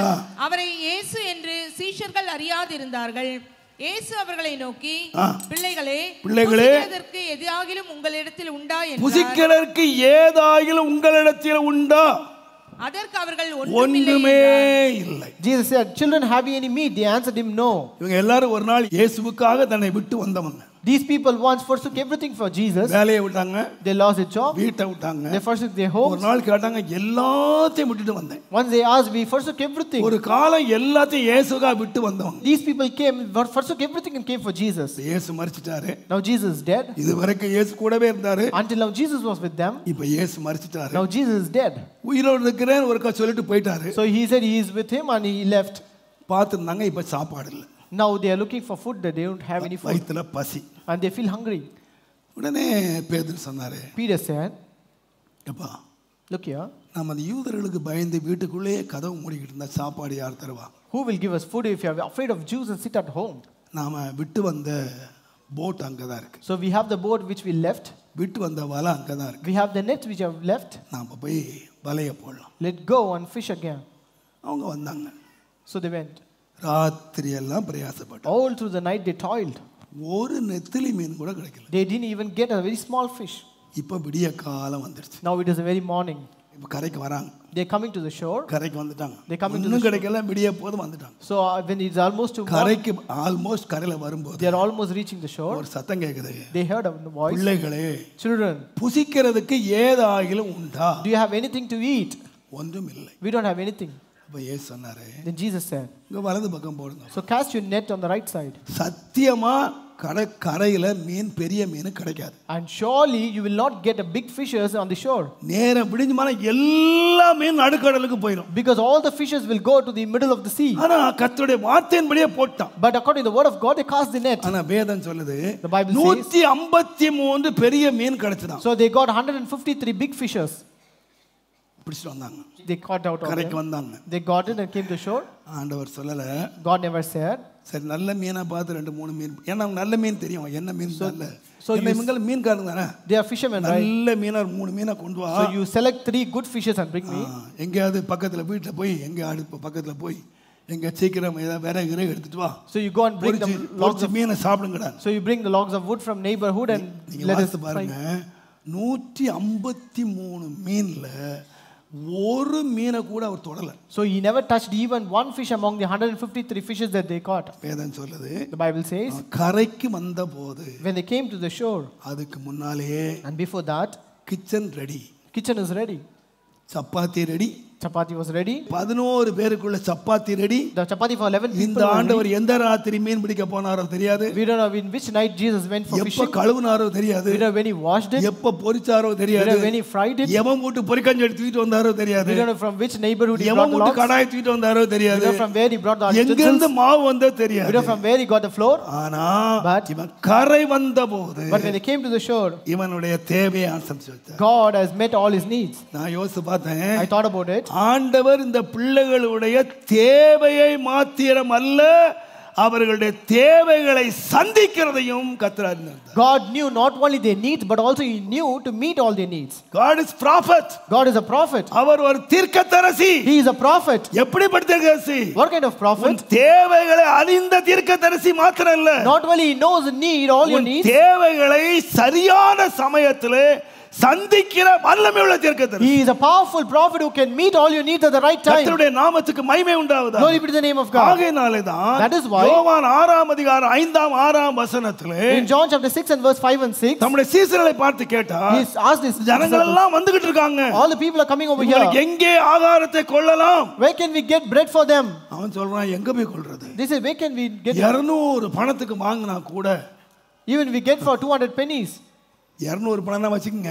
So when you consider 200 pennies, என் ஆண்டவராய் இயேசுவுக்கே 30 வெள்ளி காசு தான் விலை. so it was only 30 silver pieces for Jesus even. 200 வெள்ளி பணம்னா இந்த மாதிரி 7 இயேசுவை விக்கணும். So if it was 200 silver pence they have to sell Jesus. 200 பணம்னா கொஞ்சம் பணம் இல்ல. It was not a meager amount. இயேசுவுக்கே 30 வெள்ளி காசுக்கு. So even for Jesus it was only 30 silver pieces. 200 வெள்ளி காசுக்கு அப்பம் வாங்கணும்னா இத மாதிரி 7 இயேசுவை வித்தாதான் இவங்களுக்கு சாப்பாடு ஒரு வேளைக்கு வாங்க முடியும். Well, if you sell Jesus 7 times you can get food for all the 200 pennies. அவ்வளவு பெரிய தேவை அங்க இருக்கு. So there is a great need that is required there. ஆனா கர்த்தருடைய வேதம் சொல்லுது. But the word of God says 6ஆம் வசனம் பாத்தீங்கன்னா verse 6 தாம் செய்ய போகிறதை அறிந்திருந்தும் 5000 பேர் உட்கார்ந்திருக்காங்க. So 5000 people are gathered. புருஷன் மட்டும் 5000 பேர். Only the men are 5000 there. நம்மள மாதிரி 1 கிலோ அரிசி பங்கி 10 பேர் திங்கறவன் இல்ல. 1 கிலோ ஒண்ணா தின்றுவான். So it is not like how we cook for 1 kg and eat all the family, but each person will eat 1 kg. நம்மள மாதிரி 2 சப்பாத்தி இடிக்கடிக்கு தின்ற ஆளுங்க இல்ல. It's not that how we eat 2 chapatis. தேவனுடைய நாமத்துக்கு அவன் சரியா தின்றவையா. They are good gluttons. 5000 புருஷனுக்கு சாப்பாடியா. So they need food for 5000 men. அதுவும் சாயங்காலம் வரைக்கும் பட்டினியா கிடக்குறான். And they are hungry all through the day. அத்தனை பேருக்கும் தேவன் திருப்தி ஆகிறதுக்கு அவன் தேவையை அறிஞ்சு வச்சிருந்தாரு. God knew his need to make them satisfied. தேவையை சந்திப்பதற்கும் அறிஞ்சு வச்சிருந்தாரு. And God also knew to meet their needs. தேவனுடைய நாமத்துக்கு மகிமை உண்டாவதாக. Glory be to the name of God. நான் இதெல்லாம் ஏன் சொல்றேன்னு கேட்டீங்கன்னா Why do I say all this? நீங்க மத்தேயு வாசித்தீங்கன்னா When you read the gospel of Matthew 14ஆம் அதிகாரத்தை வாசித்தீங்கன்னா in chapter 14 22ஆம் வசனத்திலிருந்து 25ஆம் வசனம் வரைக்கும் வாசித்தீங்கன்னா from 22 to 25 அங்கே இயேசு சொன்ன அக்கறைக்கு போவோம்னு சொன்னார். Jesus said let go to the shore. வாசிங்க. இயேசு ஜனங்களை அனுப்பிவிடுகையில் தம்முடைய சீஷர்கள் படவில் ஏறி தமக்கு முன்னே அக்கறைக்கு போகும்படி அவர்கள் துரிதப்படுத்தினார். அவர் ஜனங்களை அனுப்பிவிட்ட பின்பு தனித்து ஜெபம் பண்ண ஒரு மலையின் மேல் ஏறி மலை மேல உட்கார்ந்திருக்காரு. போட் கடல்ல போயிட்டு இருக்கு. No, he is seated on the mountain and the boat was on the sea. இயேசு மலை மேல உட்கார்ந்திருக்காரு. Jesus was on the mountain. இங்க படகு வந்து போட் வந்து கடல்ல போயிட்டு இருக்கு. Now boat was on the sea. நடு கடலுக்கு போட் போயிடுச்சு. So the ship was in the middle of the sea now. நடு கடல்ல பயங்கரமான காத்து அடிச்சது. So now there was a great wind on all through the படகு வந்து அலசடி படுது. So this ship is being tossed in the waves. ஏசு எங்க இருக்காரு? Where is Jesus now? தூரத்துல மலை மேல இருக்காரு. He is far away on the mountain. இது என்ன வேளை? What is the time now? Midnight. It is a midnight. நடு ராத்திரி. It is a very midnight. இவங்க அலசடி பண்றாங்க. So they are very much in trouble. கூப்பிட கூட இல்லங்க. They never called even. இயேசு கூப்பிட கூட இல்ல. They never called Jesus. நான் சொல்றேன். But I tell you, தன்னுடைய பிள்ளைகள் நடுக்கடலிலே அலசடி படுகிறதை ஆண்டவர் அறிந்து, having known that their children are in the middle of the sea being troubled, மலை மேலே உட்கார்ந்துகிட்டு இல்ல. he was not seated on the mountain. வேகமாக கடலிலே நடந்து வந்து he came walking on the sea. எல்லாவற்றையும் அமர்த்தி அக்கறை கொண்டு போய் சேர்த்தார். And he calmed everything and took them to the other shore. அப்ப நான் சொல்லுவேன். So I tell you, இயேசு தீர்க்கதரிசி யார் தெரியுமா? Who is Jesus the prophet? நீ படுகிற அலசடி படுகிறதை அவர் பார்க்கிறார். He knows all the troubles you are encountering and going through. பிரச்சனை தெரியும்பா. He knows your problem. உன் பிரச்சனை எவ்வளவு பெரிய பிரச்சனையா இருக்கலாம். Your problem might be any big. கடல்லையே மூழ்கி போற பிரச்சனை. You might be about to drown in the ஆனா அவர் அறிவார். But he knows it. அவர் அறிவது மாத்திரமல்ல. He not only knows it. அந்த பிரச்சனைக்கு முடிவு உண்டாக்குவார். And he will also bring a solution to that. Hallelujah. Hallelujah. Our prophet. He is a prophet. உன்ன மாத்திரம் இல்லப்பா. Not only you. உன் தேவை, your needs, உன் பிரச்சனை, your problems, உன்னுடைய எவ்வளவு பெரிய காரியமா இருந்தாலும், how great the things might be, உன்னுடைய பிரச்சனைகளை தேவன் அறிந்து அதை நிறைவேற்ற உண்மை உள்ளவர். God knows all your problems and he is able to fulfill everything. நான் இயேசுவின் நாமத்திலே தாழ்மையா சொல்லுவேன். In Jesus name I say very humbly. பல வருஷங்களுக்கு முன்பதாக, many years ago, அமெரிக்கா தேசத்திலே ஒரு சம்பவம் நடந்தது. There happened an incident in America. ஒரு நல்ல தேவனுடைய பிள்ளைகள், very good children of God, அவங்க வீட்டிலே நல்ல நடுராத்திரியிலே தூங்கி கொண்டிருந்தார். They were sleeping in the midnight in their house. நம்ம நாட்டில நம்ம ரொம்ப பனினா இப்பவே இங்க இந்த ஏசிக்கே நீங்க குளிர்றீங்க ஆடுறீங்க. So we feel so trembled and very shaky even for this climate. அங்கே பல மாநிலங்களிலே snowfall என்று விழுறது. In those places there will be snowfall. ஒரு கார் நின்னுச்சுனா காருக்கு மேல பனி இருக்கும். அப்படியே க்ளோஸ் ஆயிடும். There might be a car will be full of snow. ரோடுகளே close ஆயிடும். The roads will be covered with snow. அப்படியே வீட்டுக்கு மேல 3 அடி 4 அடி உயரத்துக்கு பனி கட்டி நிக்கும். So it might be 3 to 4 feet on the top of the house. பயங்கர கூலா இருக்கும். So it might be very cold. அந்த குளிர் நாள்ல ஒரு வீட்ல நல்லா தூங்கிட்டு இருந்தாங்க. So on a cold day the people were sleeping in the house. அங்க பொதுவாக இந்த மாதிரி டெரஸ் போட்டுருக்காது எல்லாம் அந்த ஓடு மரத்துல தான் பண்ணிருப்பாங்க. So generally they would be building out of only the wood, not of the உள்ளே தூங்கி கொண்டிருந்தார்கள். People were sleeping inside. அந்த நடுராத்திரில ஒரு திருடன் உள்ள வந்துட்டான். In the midnight there came in a thief. உள்ள வந்து எல்லாத்தையும் மூட்டை கட்டினான். So he began to pack everything. மூட்டை கட்டிக்கிட்டு இருக்கும்போது when he was packing, தன் தகப்பனுக்கும் தாய்க்கு நடுவுல அப்பதான் பிறந்த ஒரு குழந்தை, சில 3 மாத குழந்தை ரெண்டு பேருக்கு மத்தியில படுத்திருக்கு. So there was a 3-month baby who was sleeping between the father and the mother. அந்த பிள்ளை என்ன பண்ணுச்சுன்னா அப்படியே கொஞ்சம் அப்படியே தூக்கத்துல அப்படியே கொஞ்சம் புரள ஆரம்பிச்சு. So that the baby began to பெற்றோர் நல்லா தூங்கிட்டு இருக்காங்க. The parents were sleeping. இவன் பார்த்தான். So he was looking. இது புரளுது, இது எழும்பி சத்தங்கத்தம் போட்டுச்சுன்னா பெற்றோர் எழும்பிடுவாங்க, நம்ம மாட்டிக்கிடுவோம். So if the baby rolls on, he'll get up and the parents will also get up and will be caught. அந்த 3 மாச குழந்தையை தூக்குனான். So he took the 3-month baby, தூக்கி பிராண்டாவுல கொண்டு வச்சிட்டான். He brought and kept it on the balcony. வச்சிட்டு வேகமா மூட்டையை கட்டினான். So he began to pack everything. இந்த குளிர், இந்த பயங்கர குளிர் அந்த பிள்ளை மேல பட்ட உடனே, since this child had அந்த பிள்ளை wheelie கத்திச்சு. The baby began to cry very loud. அவ்வளவுதான், கத்தின உடனே தாய் எழுதி பார்த்தா பிள்ளையை காணோம். So when mother woke up, she could not find the baby. நம்ம மத்தியில பிள்ளை படுத்திருந்தது. Baby was beside me. பிள்ளையை காணுமே. Where is the baby now? அப்படினோனே இவர் எழும்பிட்டாரு. Even the father got up. ஆனா பிள்ளை சத்தம் வெளிய கேக்குது. They can hear the voice of the child. அது எப்படி வெளிய போச்சு? How did it go out? அது வெளிய ஓடி பிள்ளையை தூக்குனாங்க. So they ran out and took the baby. அந்த வீட்டை விட்டு வெளிய போய் பிள்ளையை தூக்குறாங்க பாருங்க. மேல் கூரை மேல உள்ள பனி பாரம் தாங்காம உடைஞ்சு உள்ள விழுந்துச்சு. So as they took the baby out there, the entire house was demolished. உடனே ரெண்டு பேரும் கர்த்தரை ஸ்தோத்திரம் பண்ணாங்க. They began to praise God now. ஏற்ற சமயத்திலே தேவன் தூதனை அனுப்பி, God has sent his angel at the very time, என் பிள்ளையை தூக்கி வெளியே வச்சு, and they took the baby out from the house. அவங்க நினைச்சாங்க, and they thought தூதன் தான் என் பிள்ளையை தூக்கி வெளியே போயிட்டான். So it was angel who took the baby out from here. காலையில போலீஸ் வந்துச்சு. In the morning the police came. பனியெல்லாம் விலக்கி கிளியர் பண்ணா. They cleared all the snow there. உள்ளே தூதன் இருந்தான். And there was an angel inside. அவன் பனியில செத்து போய் கிடந்தான். He was dead in the cold there. நான் சொல்லுவேன், I will tell you. கர்த்தர் யாரை வச்சு வேலை வாங்குவார் தெரியுமா? No, with using whom God வீட்டுக்கு வர்ற திருடனை வச்சு கூட வேலை வாங்குவார். God will also work using the thief of coming to your house. நீங்க நினைக்காதீங்க, தூதனை வச்சு பாதுகாக்கல, திருடனையே வச்சு பாதுகாப்பார். God will also use the thief to keep and preserve and protect you. இயேசு நாமத்தில் நான் சொல்லுவேன், In the name of Jesus I tell you. உங்களுடைய ஆபத்துக்களை தேவன் பார்க்கிறவர் மாத்திரமல்ல, அவர் பாதுகாக்கிறவர். God not only looking at the times of trouble, but he also protects you at the time. நான் வந்து நினைப்போமா, நம்ம ஆண்டவரை தீர்க்கதரிசி அறிவோமானா, If we know that Jesus as a prophet, அறியாம தூங்கிட்டு இருக்கோம். we might be sleeping without any knowledge. ஆனால் தேவன் துறங்காமல் பாதுகாத்துக்கிட்டே இருக்கிறார். But without sleep, God is protecting us. பிள்ளைங்க ஆபத்துல சிக்க போறாங்க. They are going to be entangled in a problem. பிள்ளைங்க வீடு உடைய போகுது. The house is going to be broken. ஆண்டவர் தூதனை அல்ல திருடனையே அனுப்பி, He will send even the thief, not an angel. தேவன் நம்மையும் நம்முடைய பிள்ளைகளையும் பாதுகாக்க உண்மை உள்ளவராய், And is faithful to protect ourselves and our children. அதனால பாதுகாப்பு எங்க இருந்து வரும் நீங்க நினைக்காதீங்க. So don't think where will the protection come from. தேவன் கழுதையை கொண்டு பேசுவார், திருடனை கொண்டு பேசுவார். God can even use a donkey to speak and a thief to தேவனுடைய speak. பாதுகாப்பு இருக்கிறது. God's protection is there. நான் சொல்லுவேன், I'll tell you. கர்த்தர் நம்முடைய தேவைகளை அறிந்திருக்கிறார், நம்முடைய தேவைகளை சந்திப்பார் என்ற அறிவு நமக்கு இருக்குமானா, If we have the knowledge, நீங்க எத்தனை பேர் விசுவாசிக்கிறீங்க? how many of you believe that God தேவன் knows நம்முடைய our தேவைகளை அறிந்திருக்கிறார், God நம்முடைய knows our தேவைகளை தருவார்? எத்தனை பேர் விசுவாசிக்கிறீங்க? How many of you believe God will meet விசுவாசிக்கிற our அல்லேலூயா needs? சொல்லுங்க. Raise your hands and say hallelujah. Hallelujah. Hallelujah. நான் சொல்லுவேன், I tell you. அதான் இயேசு சொன்னாரு, That is why Jesus said, அப்பா look here. ஆகாயத்து பட்சிகளை கவனித்து பார். Look at the sparrows of the sky.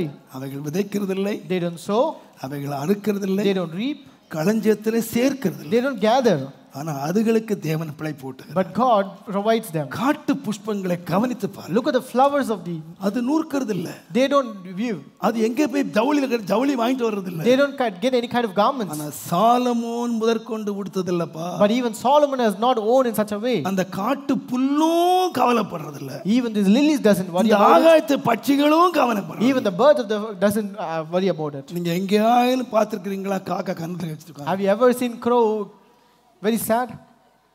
காக்கா எங்கேயாயிலும் கண்ணத்துல கை வச்ச மாதிரி உட்கார்ந்து பார்த்திருக்கீங்களா? Have you ever seen crow very sad sitting over there? நீங்க தான் உட்கார்ந்திருப்பீங்க. ஆகாயத்து பற்றி கவலையே படாதுங்க. The bird doesn't worry about it. ஐயோ இந்த வருஷம் மழை பெய்யலையே, We don't have rain this year. தண்ணிக்கு எங்க போறது? Where can we go for water? 3 வருஷம் பஞ்சம் வந்துருச்சே, There's a famine for 3 years. சாப்பாடு எங்க போறது? Where can we go for food? ஒரு நாளும் இந்த காக்கா கமிட்டி போட்டு யோசனைதே கிடையாது. They never put on a committee and speak about it. 3 வருஷம் மழை பெய்தாலும் No matter it is no rain for 3 years. அதுக்குரிய ஆகாரம் கர்த்தர் கொடுத்துட்டு இருக்காரு. God is providing the food that is necessary for தேவனுடைய it. நாமத்துக்கு மகிமை உண்டாவதா? Glory be to the name of God. அப்ப நான் சொல்லுவேன், I would tell you, கர்த்தர் மாத்திரம் என் தேவையை அறிஞ்சு என் தேவையை சந்திப்பார் என்று அறிஞ்சிருந்தா நீங்க என்ன பண்ண மாட்டீங்க. so if you could know that God knows you, சொன்னாரு? what did he say? எதுக்காக அது சொன்னாரு? Why did he say that? கவலையே படாது. Do not worry.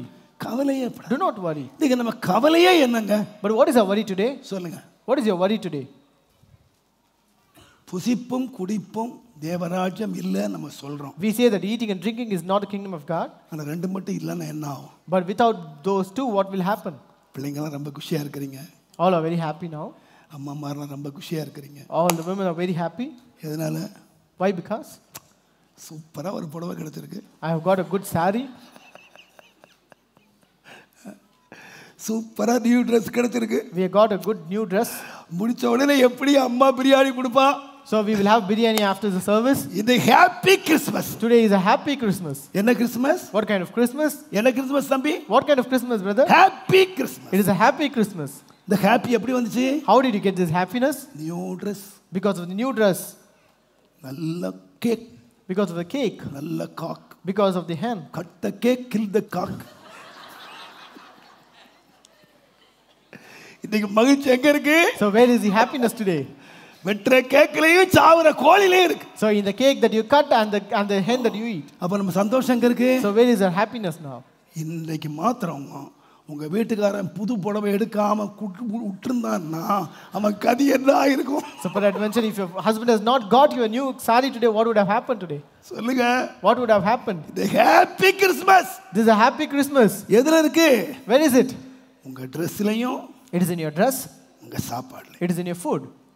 நான் சொல்லுவேன். I will tell you. இன்றைக்கு மாத்திரம் தேவன் தருவதில்லைங்க. It is not that God gives only today. நான் அடிக்கடி ஆண்டவர்ட்ட சொல்றது. Very often I used to say to God. 40 வருஷம் 40 years. விதைப்பு இல்ல. There is no sowing.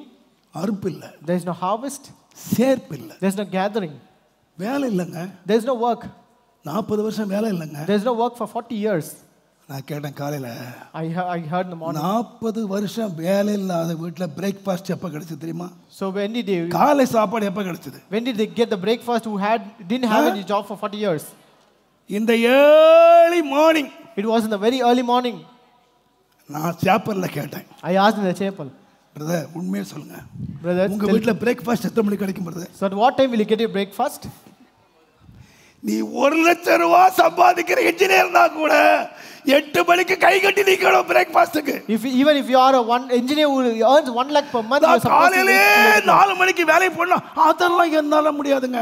So if you ask, கேண்டீன்ல சாப்பிடுங்க. so you go and eat in the canteen. யாருக்கு? To 1 லட்சம் ரூபாய் சம்பளம் வாங்குற இன்ஜினியர் காலையில கையேந்தி பவன்ல போய் கேண்டீன்ல திங்கணும். So even an engineer who earns 1 lakh per month, he is supposed to go to the canteen and get his breakfast. 40 வருஷம் வேலை இல்லாத ஆம்பளைக்கு காலையில விடியறதுக்கு முன்னால பணியாரம் கிடைச்சான். But the people who didn't have work, தேன் போட்ட பணியாரம். that was a wafers of honey, it seems. Brother, நம்ம சம்பாதிச்சாதான் மரியாதை brother. Well, if you earn, you will get the respect. அப்பதான் பிரேக்ஃபாஸ்ட் கிடைக்கும். That is when you will get a breakfast. நீ சம்பாதிக்கிற சம்பாத்தியத்துக்கு 3 வேளை சோறு போடுற மாதிரி கேட்பாங்க. So they will ask for the income that you get. It is very 40 வருஷம் வேலை இல்லங்க. But they didn't have work for 40 years. காலையில breakfast. But they had a breakfast very early morning. Daily non vegetarian. So it was non-vegetarian daily. வாயில தின்னு மூக்குல வந்துச்சாம். They had to take in the mouth and get out the nostrils. என்னங்க அளவே இல்லங்க. So there is no limitation for it. நீங்க என்னதான் கிறிஸ்மஸ்க்கும் ரெய்னால்ட்ல போய் metre 1500 ரூபாய் கொடுத்து வாங்கினாலும் அது ஒரு வருஷத்துல வாயை பிளந்துரும். So though you get your costume in the Raymond's, that will be worn out in a 1 year. என்னதான் நீ பேட்டா ஷூவா அந்த ஷூவா இப்ப நிக்கி ஷூ நக்கி ஷூல எந்த ஷூ வாங்கினாலும் 1 இயர் கழிச்சு என்ன செய்யும்? So what kind of branded shoe you may get it, but வனாந்தரத்துல 40 வருஷம் ஷூ பழசே ஆகும். But for 40 years the sandals never worn out. ஆண்டவர் எந்த பேட்டா கம்பெனில வாங்குனாரோ ஆண்டவன் தான். I don't know from which branded company God got them. Hallelujah. Hallelujah. 40 வருஷம் Dress பழசே ஆகல. The garments never worn out for 40 years. தேவன் எந்த மில்ல தச்சாரோ தெரியாது. You know from where he received all the dresses. யார் வீட்ல? In whose house? கவலையப்படாதயா. Do not worry about anything. கவலையப்படாதீங்க. Don't worry. வேலை போச்சா? ஸ்தோத்திரம் பண்ணியா? You praise God. இதுவரை கம்பெனிக்காரன் குடிச்சு சாப்பிட்ட இது கடவுள் சாப்பிட போறயா? Until now you ate out of the company, now from now onwards you eat out of God. நம்முடைய தேவன் நம்முடைய தேவைகளை அறிந்து அவர்களை ஏற்ற சமயத்தில் சந்திப்பார் என்று நீங்க அறிஞ்சிருந்தீங்கன்னா டிசம்பர் 25th மாத்திரம் கிறிஸ்மஸ் இல்ல.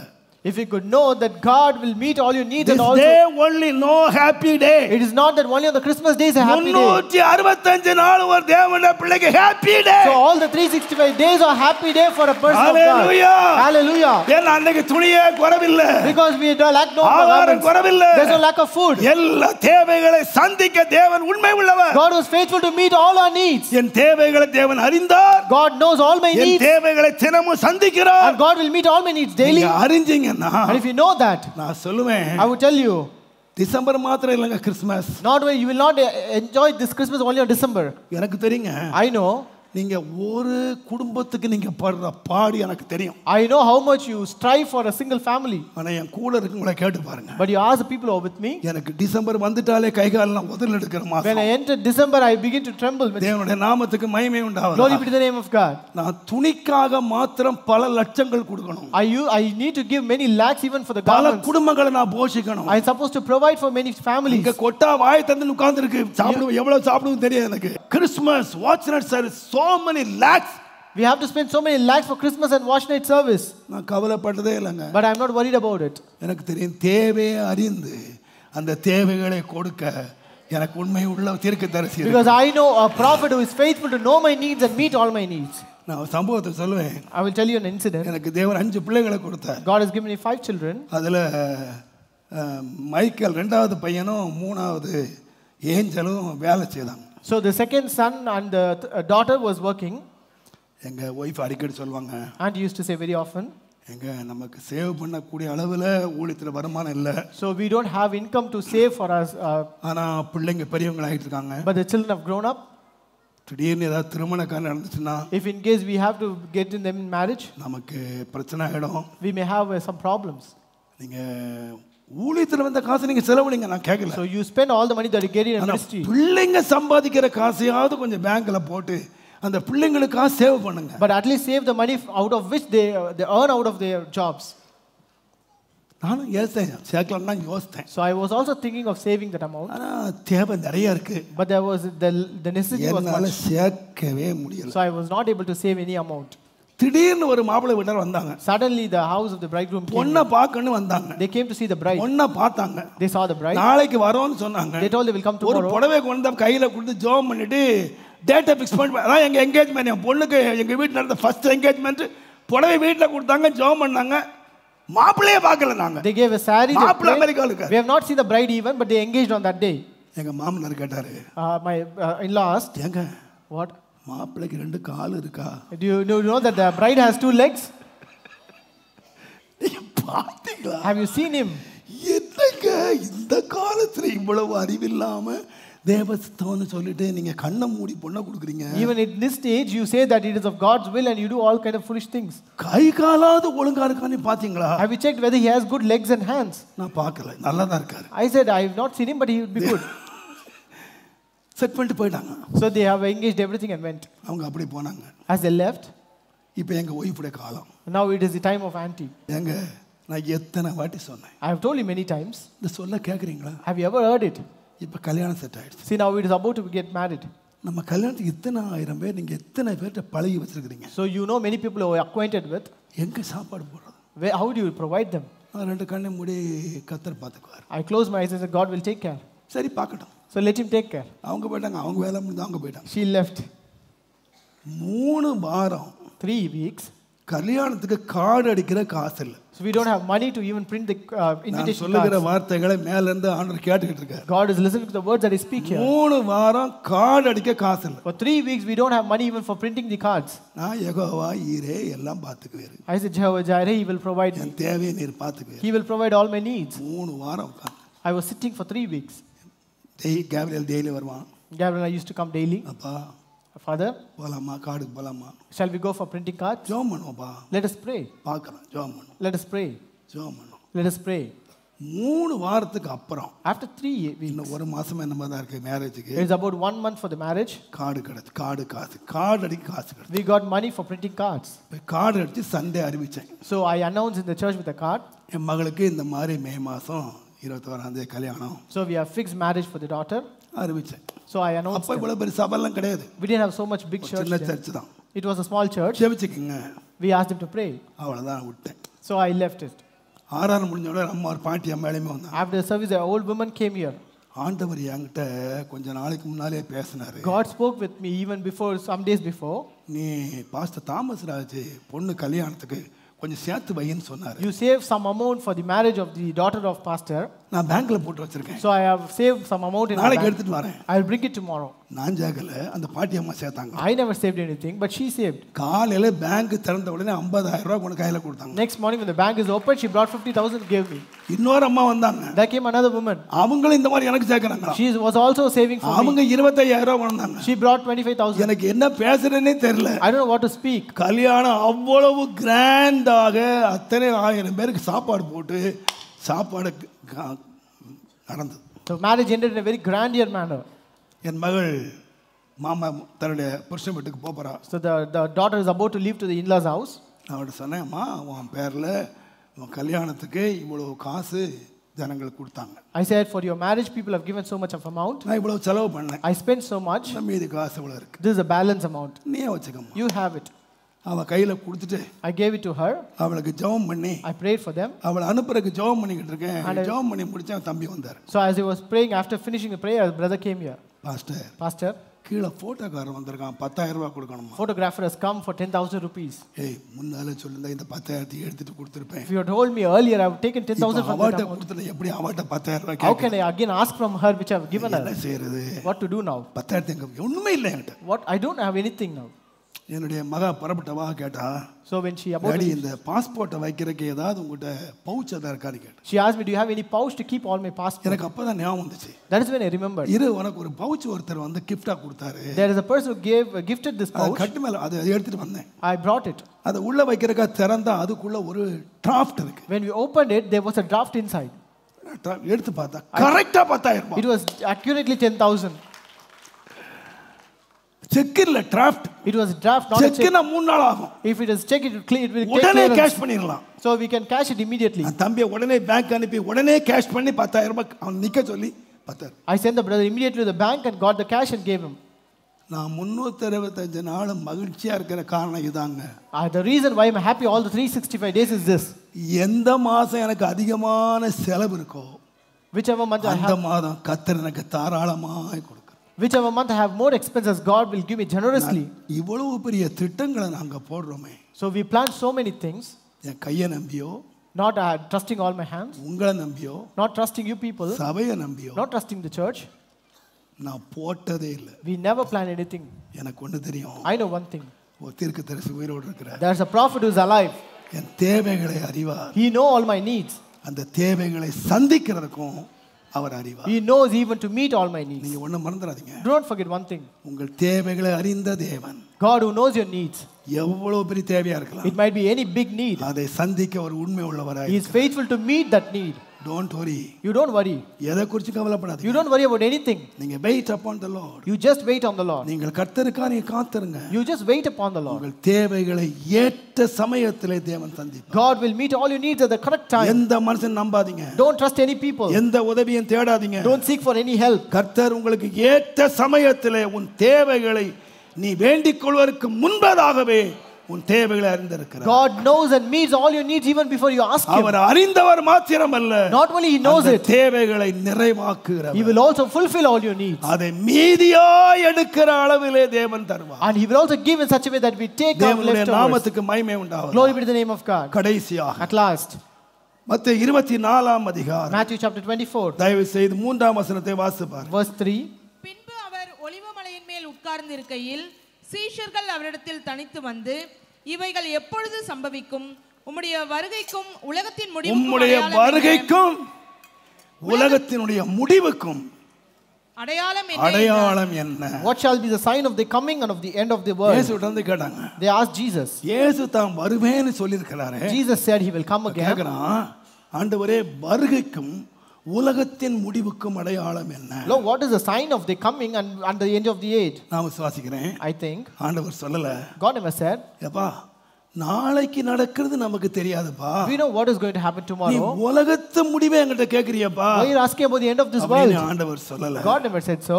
உடனே அவர் Immediately. அதிகாரம் முழுது நீங்க வாசித்து பாருங்க. When you read the entire book, உலகத்திலே என்ன நடக்கும்? What will happen in this world? அரசியல்ல என்ன நடக்கும்? What will happen in the politics? இஸ்ரவேல் தேசம் என்ன நடக்கும்? What will happen in Israel? அவங்க அரசியல் எப்படி இருக்கும்? How will their politics be? சபை எப்படி இருக்கும்? How will the church be? விசுவாசிகள் எப்படி இருப்பாங்க? How will the believers be? உலக மக்கள் எப்படி இருப்பாங்க? How will the people of the nation be? தேவன் அத்தனையும் பிட்டு வச்சார். Everything God has given in pits and bits. உலகத்தின் முடிவிலே இவைகள் எல்லாம் சம்பவிக்கும். All these will happen at the end of the world. இவைகள் சம்பவிக்கும் முன்னே முடிவு வராது. So before these things the world will not end. தைரியமாய் சொல்லுகிறேன். ஆண்டவர் எது வரைக்கும் சொல்லி கொடுத்தார்னு கேட்டீங்கன்னா, until when God has told them, நாளைக்குள்ளதல்ல, not tomorrow's, உலகத்தின் முடிவு வரைக்கும், until the end of this world. அவன் இந்த பிரசங்கம் பண்ணி 2000 வருஷம் ஆச்சு. It is almost 2000 years since he preached. உலகம் முடியல. The world is not ended yet. ஆண்டவருக்கு என்ன தெரியும்னு கேட்டீங்கன்னா, so what does God know? 2000 வருஷத்துக்கு அப்புறம் என்ன நடக்க போகுது தெரியும். God knows what will happen after 2000 years. அரசியல் எப்படி நடக்கும்? How will the politics be? சபை எப்படி நடக்கும்? How will the church be? விசுவாசிகள் எப்படி இருப்பாங்க? How will the believers be? இஸ்ரவேல் தேசத்துல என்ன மாற்றங்கள் வரும்? What changes will there be in Israel? நாளைக்குள்ளதல்ல, 2000 ஆண்டுகளாக தேவன் சொன்னவைகள் மாறாமல் அப்படியே நடந்து கொண்டிருக்கின்றன. All through the 2000 years whatever God told is happening without any change in them. அவர் சொன்ன வார்த்தைகள் ஒன்று தவறி போகவில்லை. None of his words have gone in vain. எல்லாம் அவர் சொன்னபடி நடந்து கொண்டிருக்கிறது. Everything is happening according to what I said. நான் ஒன்றை விசுவாசிக்கிறேன். So I believe one thing. ஆண்டவர் அவர் தீர்க்கதரிசி. So he is a prophet. யார் தெரியுமா? Who is he? தூரத்தில் உள்ளதை கர்த்தர் அறிந்திருக்கிறார். He knows what is in the future. ஆகையால் தான் நான் சொல்லுவேன். That is why I say. இந்த தாவீது ராஜா பாருங்க. David 7ஆம் அதிகாரம் 18 19 நீங்க வாசித்தீங்கன்னா, chapter 7 verse 8. 2 சாமுவேல் 7ஆம் அதிகாரம் 18 19. 2 Samuel chapter 7 18 and 19. என்னை இம்மட்டும் கொண்டு வந்ததற்கு நான் எம்மாத்திரம்? What is my house that it brought me hitherto?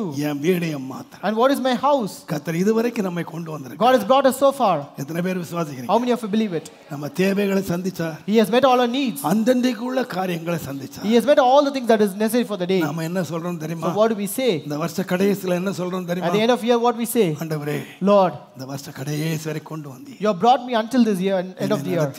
You have led me, Lord. என் தேவைகளை சந்தித்தீர். You have met all my needs. எனக்கு வெற்றியை தந்தீர். And you have given me the victory. நாம எல்லாரும் இந்த வருஷ கடைசில At the end of this year, நன்றி உள்ளவங்களா கர்த்தரை ஸ்தோத்திரம் பண்ணணும். we praise God with a thankful heart. இந்த வருஷ கடைசி வரைக்கும் நம்ம எப்படி கொண்டு வந்தார்? How has He brought us all through the year? ஒவ்வொரு நாளுடைய தேவைகளை அறிந்தவர் மாத்திரம். He not only knew the needs of every day. அந்த தேவைகளை சந்தித்தார் இல்லையா? But did He not meet all our needs every day? நம்ம நல்ல பாட்டு பாடுவோம் பாருங்க. We sing a very good song. எத்தனை பேர் உண்மையா பாடுவீங்க? How many of you can sing truly?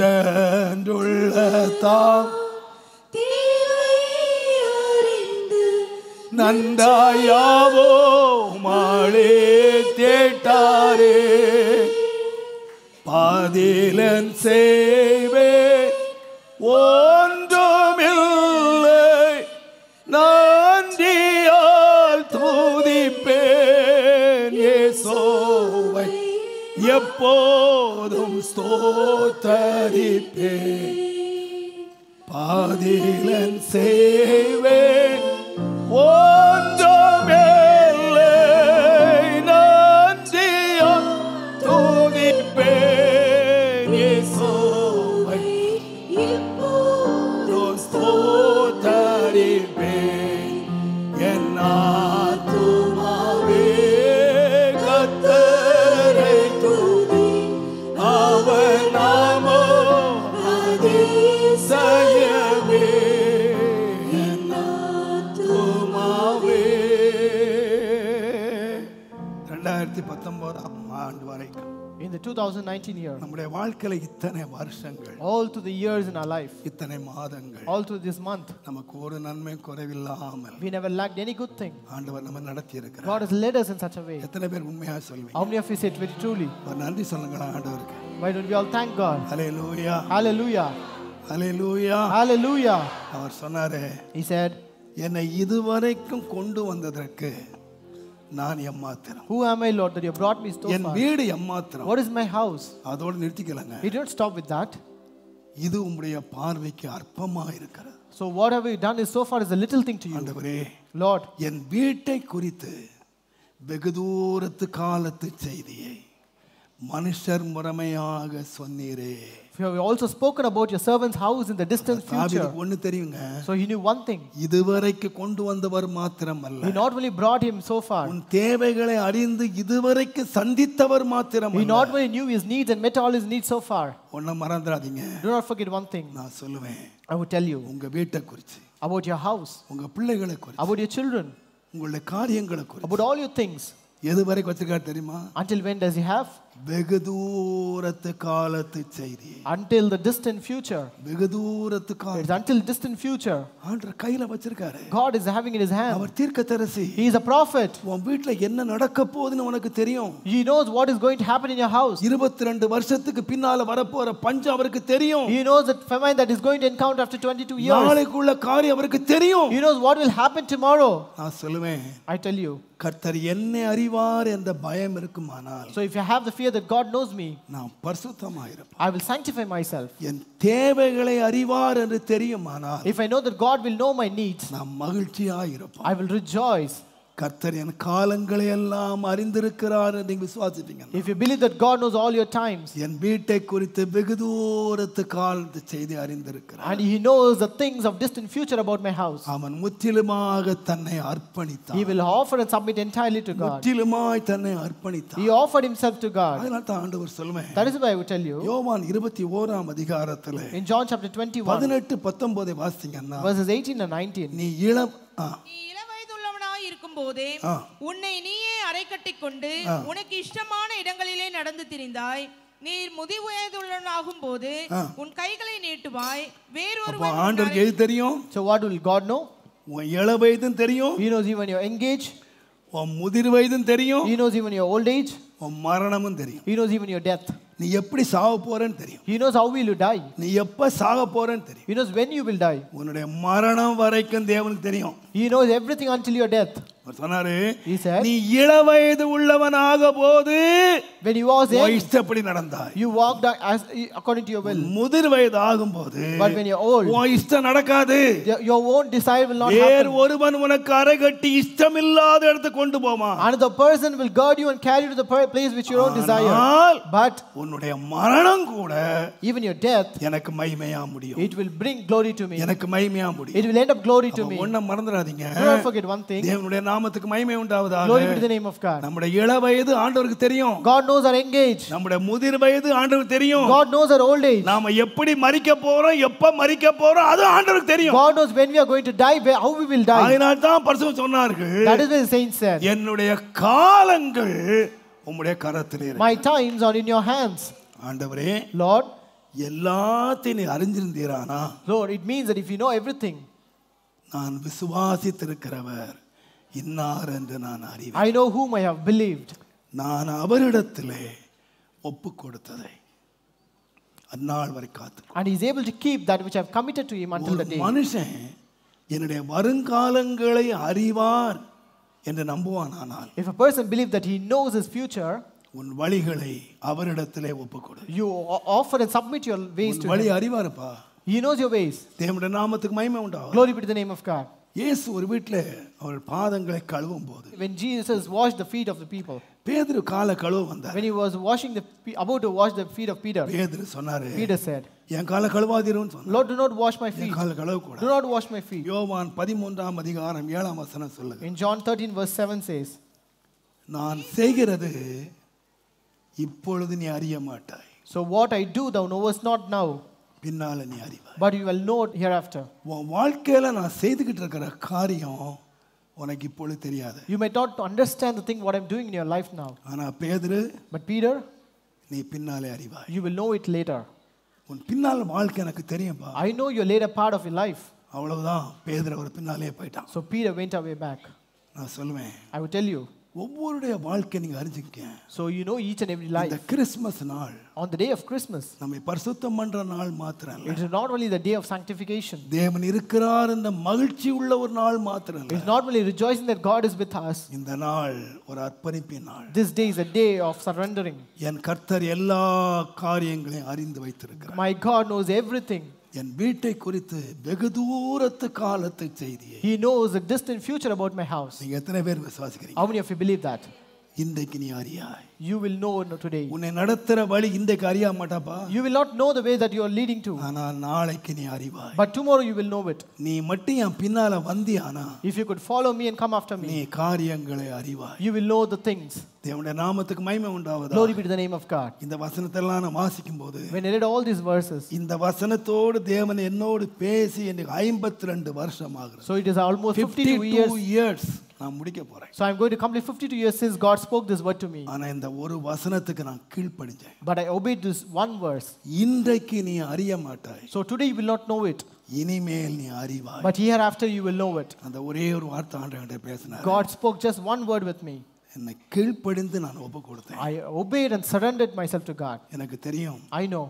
இந்த ஊழியத்துக்கு நான் அழைக்கப்படுவதற்கு முன்பதாக, Before I was called to this ministry, நான் ஒரு பெரிய ஐஸ்வர்யவான் அல்ல. I was not a very rich man. என்னுடைய வீட்டிலே 3.5 ரூபாய்க்கு கூலி வேலை செய்து ஒருவேளை ஆகாரம் சாப்பிட்டு பல மாதங்கள் இருந்தவர்கள். So we used to eat one meal per day and we used to earn money only for 350 rupees. தேவனுடைய நாமத்துக்கு மகிமை உண்டாவதாக. Glory be to the name of God. 1967 வருஷத்துல In 1967, நான் ஒரு சின்ன கம்பெனில வேலை செய்தேன். I worked in a small company. 3.5 ரூபாய் சம்பளம் இருந்தது. My salary was 3 rupees and 50 அது paise. எனக்கு ஒருவேளை ஆகாரத்துக்கு எங்கள் 6 பேருக்கு போதுமானதா இருந்தது. So that would fetch us அது only, வெறும் கஞ்சி மாத்திரம். that would fetch us porridge for a single meal. தேவனுடைய For நாமத்துக்கு மகிமை உண்டாவதாக. Glory to the name of God. அந்த நாட்களிலே கர்த்தர் என்னை இந்த ஊழியத்துக்கு அழைத்தார். In those days God called me for this ministry. நீ என் ஊழியத்தை செய், You do my ministry நான் உன்னை நடத்துவேன். and I will lead you. நான் ஆண்டவர்ட்ட சொன்னேன், And I said, நான் இப்ப 3.5 ரூபாய் சம்பாதிக்கிறேன். I am earning 3 rupees 50 paise.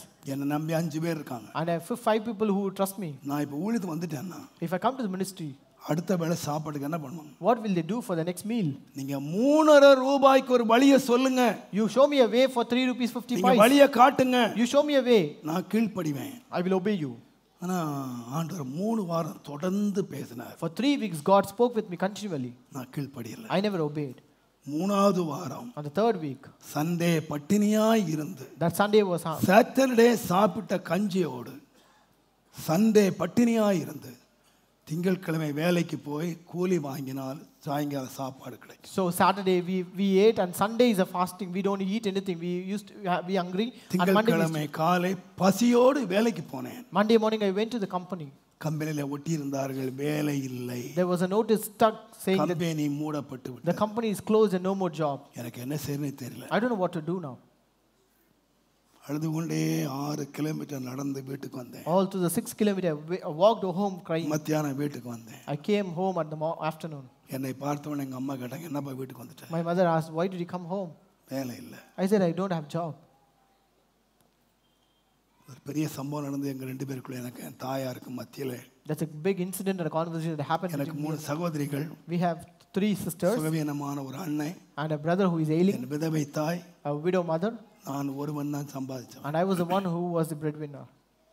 எங்க அம்மா சொன்னாங்க, My mother said, 3 வாலிப பிள்ளைங்க வீட்டில் பசியா இருக்காங்க. we have 3 young girls at home. ஒரு 5 ரூபாய் எங்கேயாவது வாங்கிட்டு வா. Get 5 rupees somewhere. நான் சொன்னேன், 5 ரூபாய் வாங்கினா எப்போ தருவான்னு கேட்பான்ல. If I borrow 5 rupees, they will ask when I will return. நான் எப்படி கொடுக்கட்டும்? How can I return them? எங்கள் பேச்சு வளர்ந்தது. So this conversation was going on. அவங்க ரொம்ப அழுதுகிட்டே இருந்தாங்க. She was crying more. சரி, நான் சொன்னேன், I said, நான் 5 ரூபாய் வாங்கிட்டு வந்துடுறேன். I will bring 5 rupees. எப்படியே வாங்கிட்டு வந்துடுறேன். I will bring somehow. ஆனால் ஒன்றே ஒன்று. But one thing. ஒரே ஒரு கண்டிஷன். But one condition. சத்தியமா நீங்க அரிசி வாங்கக்கூடாது. You should not buy rice for that. 5 ரூபாய்க்கு மூட்டை பூச்சி மருந்து வாங்குங்க. You get some kind of insecticide for that. எல்லாருக்கும் கலக்கி கொடுங்க. We'll drink that poison. நானும் குடிக்கிறேன். I will also drink it. அம்மா, நமக்கு ஒரு கரை இருந்தா நீந்தலாம். So if we have a shore, we can go to the shore. நமக்கு ஒரு வாழ்க்கை இருந்தா ஓடலாம். So if we have a life, we can run for it. நமக்கு எதுவுமே இல்லம்மா. We don't have anything, mother. எதுக்கு ஒவ்வொரு நாளும் பசி பட்டினிமா கடந்து சாவணும்? Why should live and die each and every day with hunger? ஒரே நாள் செத்துறலாமா? Let us die all at once. எங்க அம்மா ஓன்னு ஒப்பரைக்க ஆரம்பிச்சிட்டாங்க. My mother began to lament more. எனக்கு என்ன செய்யணும்னு தெரியல. I don't know what to do now. நேரா பக்கத்துல ஆலயத்துக்கு வந்தேன். I went to the church that was near me. பலிபீடத்தை பிடிச்சேன். I came to the altar. ஆண்டவரே, Lord, நீங்க சொன்னீங்க, you said, எங்க பாஸ்டர் போன வாரம் பிரசங்கம் பண்ணார். my pastor preached last week. ஆண்டவர் வானம் திறந்து மன்னா தருவார். God will open the heavens and bring down manna. காற்றை வீச பண்ணி காடைகளை விழ பண்ணுவார். God will bring the wind and bring the நீங்க quail. கடவுளை நம்புங்க. You believe God. கர்த்தர் பெரிய காரியம் செய்வார். God will do great ரொம்ப things. வீராசமா பேசினாரு. He spoke in such a நான் manner. நம்புறேன். I believe you. எனக்கு மன்னா வேணும். I don't want manna. எனக்கு கஞ்சி வேணும். I need only porridge. எனக்கு வானெல்லாம் திறக்க வேண்டாம். I don't want you to open the heavens. எனக்கு ஒரு கப் கஞ்சி வேணும். I just need a cup of porridge. எங்க வீட்ல நான் 3 வேளை சாப்பாடும் கேட்கல. I never asked for 3 meals in my home. ஒரே ஒரு வேளை எங்களை கஞ்சி குடிச்சிட்டு இருக்கோம். அத குறைவில்லாமல் தார். Give me only 1 meal of porridge that we drink. அந்தந்தைக்குள் ஆகாரத்தை இன்றைக்கு தார்னு கத்து கொடுத்தீங்க. Lord, you asked us to taught us to have. எனக்கு 3 வேளை ஆகாரம் வேண்டாம். I don't want the 3 ஒரே meals. ஒரு வேளை கஞ்சி கொடுங்க. I just give me only 1 meal of porridge. திரும்பி அழுத கஞ்சி கொடுங்க, கஞ்சி கொடுங்க. I was crying, give me the porridge and porridge. எங்களுக்கு பசி தாங்க முடியல, கஞ்சி கொடுங்க. We cannot bear the hunger, we need the porridge. நான் பலிபீடத்தை கட்டிக்கொண்ட கதறினேன். I was crying at the altar. வேற யார்ட்ட போய் கதறட்டும்? Where can I go and cry? வேற யார்ட்ட சொல்லட்டும்? Where can I go and tell this? வேற எந்த சொந்த பந்தங்கிட்ட போகட்டும்? Where can I go to any kind of relation? ஒரு சொந்தம் இல்ல, ஒரு பந்தமும் இல்ல. There is no relatives for me. எங்க தரித்திரத்துல அத்தனை பேரும் போய்ட்டான். All left away seeing all the poverty that we are. நான் சொல்லுவேன், But I tell you, ஆண்டவர் நல்லா அழ விட்டாரு. God made me to cry much. 2.5 மணி நேரம் ஏறக்குறைய அழுதேன். 2.5 hours I cried. ஒரு clear voice. I heard a clear voice. எழும்பி வீட்டுக்கு போ. You get up and go home. நான் வீட்டுக்கு வந்தேன். I came home. எங்க அம்மா கையில 30 ரூபாய் money order வந்திருந்துச்சு. My mother had a money order of 30 rupees. அது ஒரு பெரிய கதை. That was a big story. எங்க அம்மா சொல்லிட்டு இருந்தாங்க. My mother said. திங்கட்கிழமை என் வீட்டுல பட்னி. So Monday we are hungry fast at home. ஆனா நான் நினைக்கிறேன் வியாழக்கிழமையோ வெள்ளிக்கிழமையோ ஆந்திராவில் உள்ள சித்தூர்ல ஸ்டாம்ப் பண்ணி அந்த மணி ஆர்டர் எனக்கு அனுப்பப்பட்டிருக்கிறது. So but it was the money order was already sent on Thursday or Friday from Andhra Pradesh. திங்கட்கிழமை பட்டினிங்கிறத ஆண்டவர் வியாழக்கிழமையே ஒருத்தருக்கு சொல்லி, அது ஒரு ஹிந்து, தேவன் அறிஞ்சவர் இல்லை, நான் ஊழியத்துக்கு வரல, ரட்சிக்கப்பட்ட ஒருவர் இல்லை, ஒரு ஹிந்து ரூபாய் சித்தூர்ல எனக்கு வந்தது. It was a Hindu who sent that money order from Chittoor of Andhra Pradesh, and God already knew that we will be hungry on Monday. He sent it by Thursday. வீட்டுக்கு போ, அதே சத்தம். The same voice that said go home. 13ஆம் அதிகாரம் 7ஆம் வசனம் இந்த பைபிள்ல இருக்குன்னு கண்டுபிடிச்சது ரொம்ப நாளாச்சு எனக்கு. So it is in John 13:7. ஆனா சத்தம் சொல்லுச்சு. The voice said, இப்பொழுது நீ அறியாய். You will not know it now. இனிமேல் நீ என்னை அறிவாய். But you will know hereafter. நான் வீட்டுக்குள்ள போனேன். I went into my home. ரெண்டு பேண்ட் 2 ஷர்ட் இருந்துச்சு. I had 2 pants and 2 shirts. அதை எடுத்தேன். I took it. நான் வெளியே வந்தேன். I came out. எங்க போறேன்னு கேட்டாங்க. They asked me, where are you going? தெரியாது. I don't know. தெரியாது. I don't know.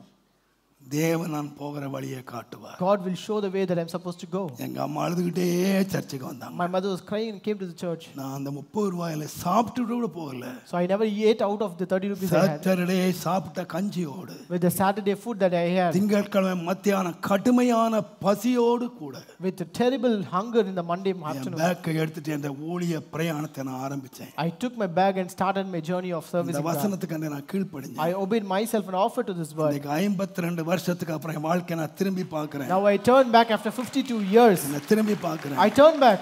எனக்கு ஆண்டவர் எதையுமே சொல்லலங்க. God never told me anything. நான் உன்னை பாஸ்டர் ஆக்குவேன். I will make you a pastor. இத்தனை ஆயிரம் மக்களை தருவேன். I will give you so many thousands of people. இந்த வசதி தருவேன். I will give you so much sophistication. உன்னை இப்படி வாழ வைப்பேன். I will make you to live in that way. இந்த மாதிரி சர்ச் கட்டி தருவேன். I will build you a church in this way. எதையுமே சொல்லல. He never told me. நீ இனிமேல் என்னை நீ அறிவாய். You shall know me hereafter. இன்றைக்கு இருக்கிற நிலைமை எனக்கு இன்னைக்கு தரிசனத்திலே காண்கிறது போல இருக்கு. So this thing what God gave me when I was in poverty. எங்கே போறேன்? I know where I'm going. என்ன சாப்பிடுவேன்? What I will eat. எங்கே தங்குவேன்? Where I will stay. தெரியாமல் வீட்டை விட்டு வெளியே வந்தேன். I started from here not knowing anything. ஒருவனாய் சாப்பிட முடியாத நான். I who was not able to eat a single person. எத்தனையோ குடும்பங்களை நான் போஷிக்கிற கர்த்தர் என்னை உயர்த்தினார். Now today I am feeding many families. எத்தனையோ குடும்பங்கள் என்ன நம்பி இருக்கிறது. Many families are dependent upon me. எத்தனையோ குடும்பங்களை நான் இன்னைக்கு போஷித்துக் கொண்டிருக்கிறேன். Today I am feeding many families. எதுக்கு தெரியுமா? You know why? ஒரே ஒரு வசனத்தை நான் கீழ்ப்படிந்தேன். I obey to only one word. கர்த்தர் என்னை அறிந்தவர் மாத்திரமல்ல. God not only knows me. என் காலங்களை அறிந்தவர். He also knows my times. என் காலங்களை அறிந்தவர். He knows even my times. என்னை எல்லா தூர செய்தி அறிந்தவர். He knows all the distant things. என் பிள்ளைகளை அறிந்தவர். He knows my children. குடும்பத்தை அறிந்தவர். He knows my family. 52 ஆண்டுக்கு முன்பாக ஒப்பு கொடுத்தேன். Before 52 years I surrendered to him. நிறைய பேர் so many question. Today ஆண்டவர்ட்ட நிறைய கேள்விகளை கேட்டுக்கிட்டு இருக்கீங்க. Today many people keep on asking so many questions to God. வருங்காலத்தை கர்த்தர் அறிவார் என்று நம்புவீர்களானால். But if you believe that God will know your future, அவரிடத்திலே ஒப்பு கொடுத்ததை அந்நாள் வரைக்கும் காத்துக்கொள்ள. He is able to keep up the things that is committed to him. He is a prophet. He is a prophet. Our prophet. He is a prophet. அவர் உன்னை அறிவார். He knows you. உன் தேவைகளை அறிவார். He knows your needs. உன் வருங்காலத்தை அறிவார். He knows your future. உன் காலங்கள் கரத்தில் இருக்கிறது. And all the times are in his hands. தெரியுமானால் And if you know that, இந்த கிறிஸ்மஸ் நாள், this Christmas day, ஒரு மகிழ்ச்சியான நாள் மாத்திரமல்ல. it is not only a day of rejoicing. ஒரு பரிசுத்தமாய் ஆசரிக்கிற நாள் மாத்திரமல்ல. Not only a day of sanctification. நான் சொல்லுவேன். I would tell you. இந்த நாள், this day, ஆண்டவருக்கு நம்மை முழுமையாய் அர்ப்பணிக்கிற நாள். This is a day where we surrender ourselves to God. என்னை அறிந்தவர் கரத்திலே நான் ஒப்புக்கொடுக்கிறேன். I offer and surrender into the hands of the Lord who knows me. என்னை வரைந்தவர் நீ, கையில் வரைந்தவர் நீ, உன் செயலில் குறைவே இல்லை, உன் செயலில் குறைவே இல்லை, உம்மை துதிக்க நாவே இல்லை, உம் செயலில் உமக்கு ஆராதனை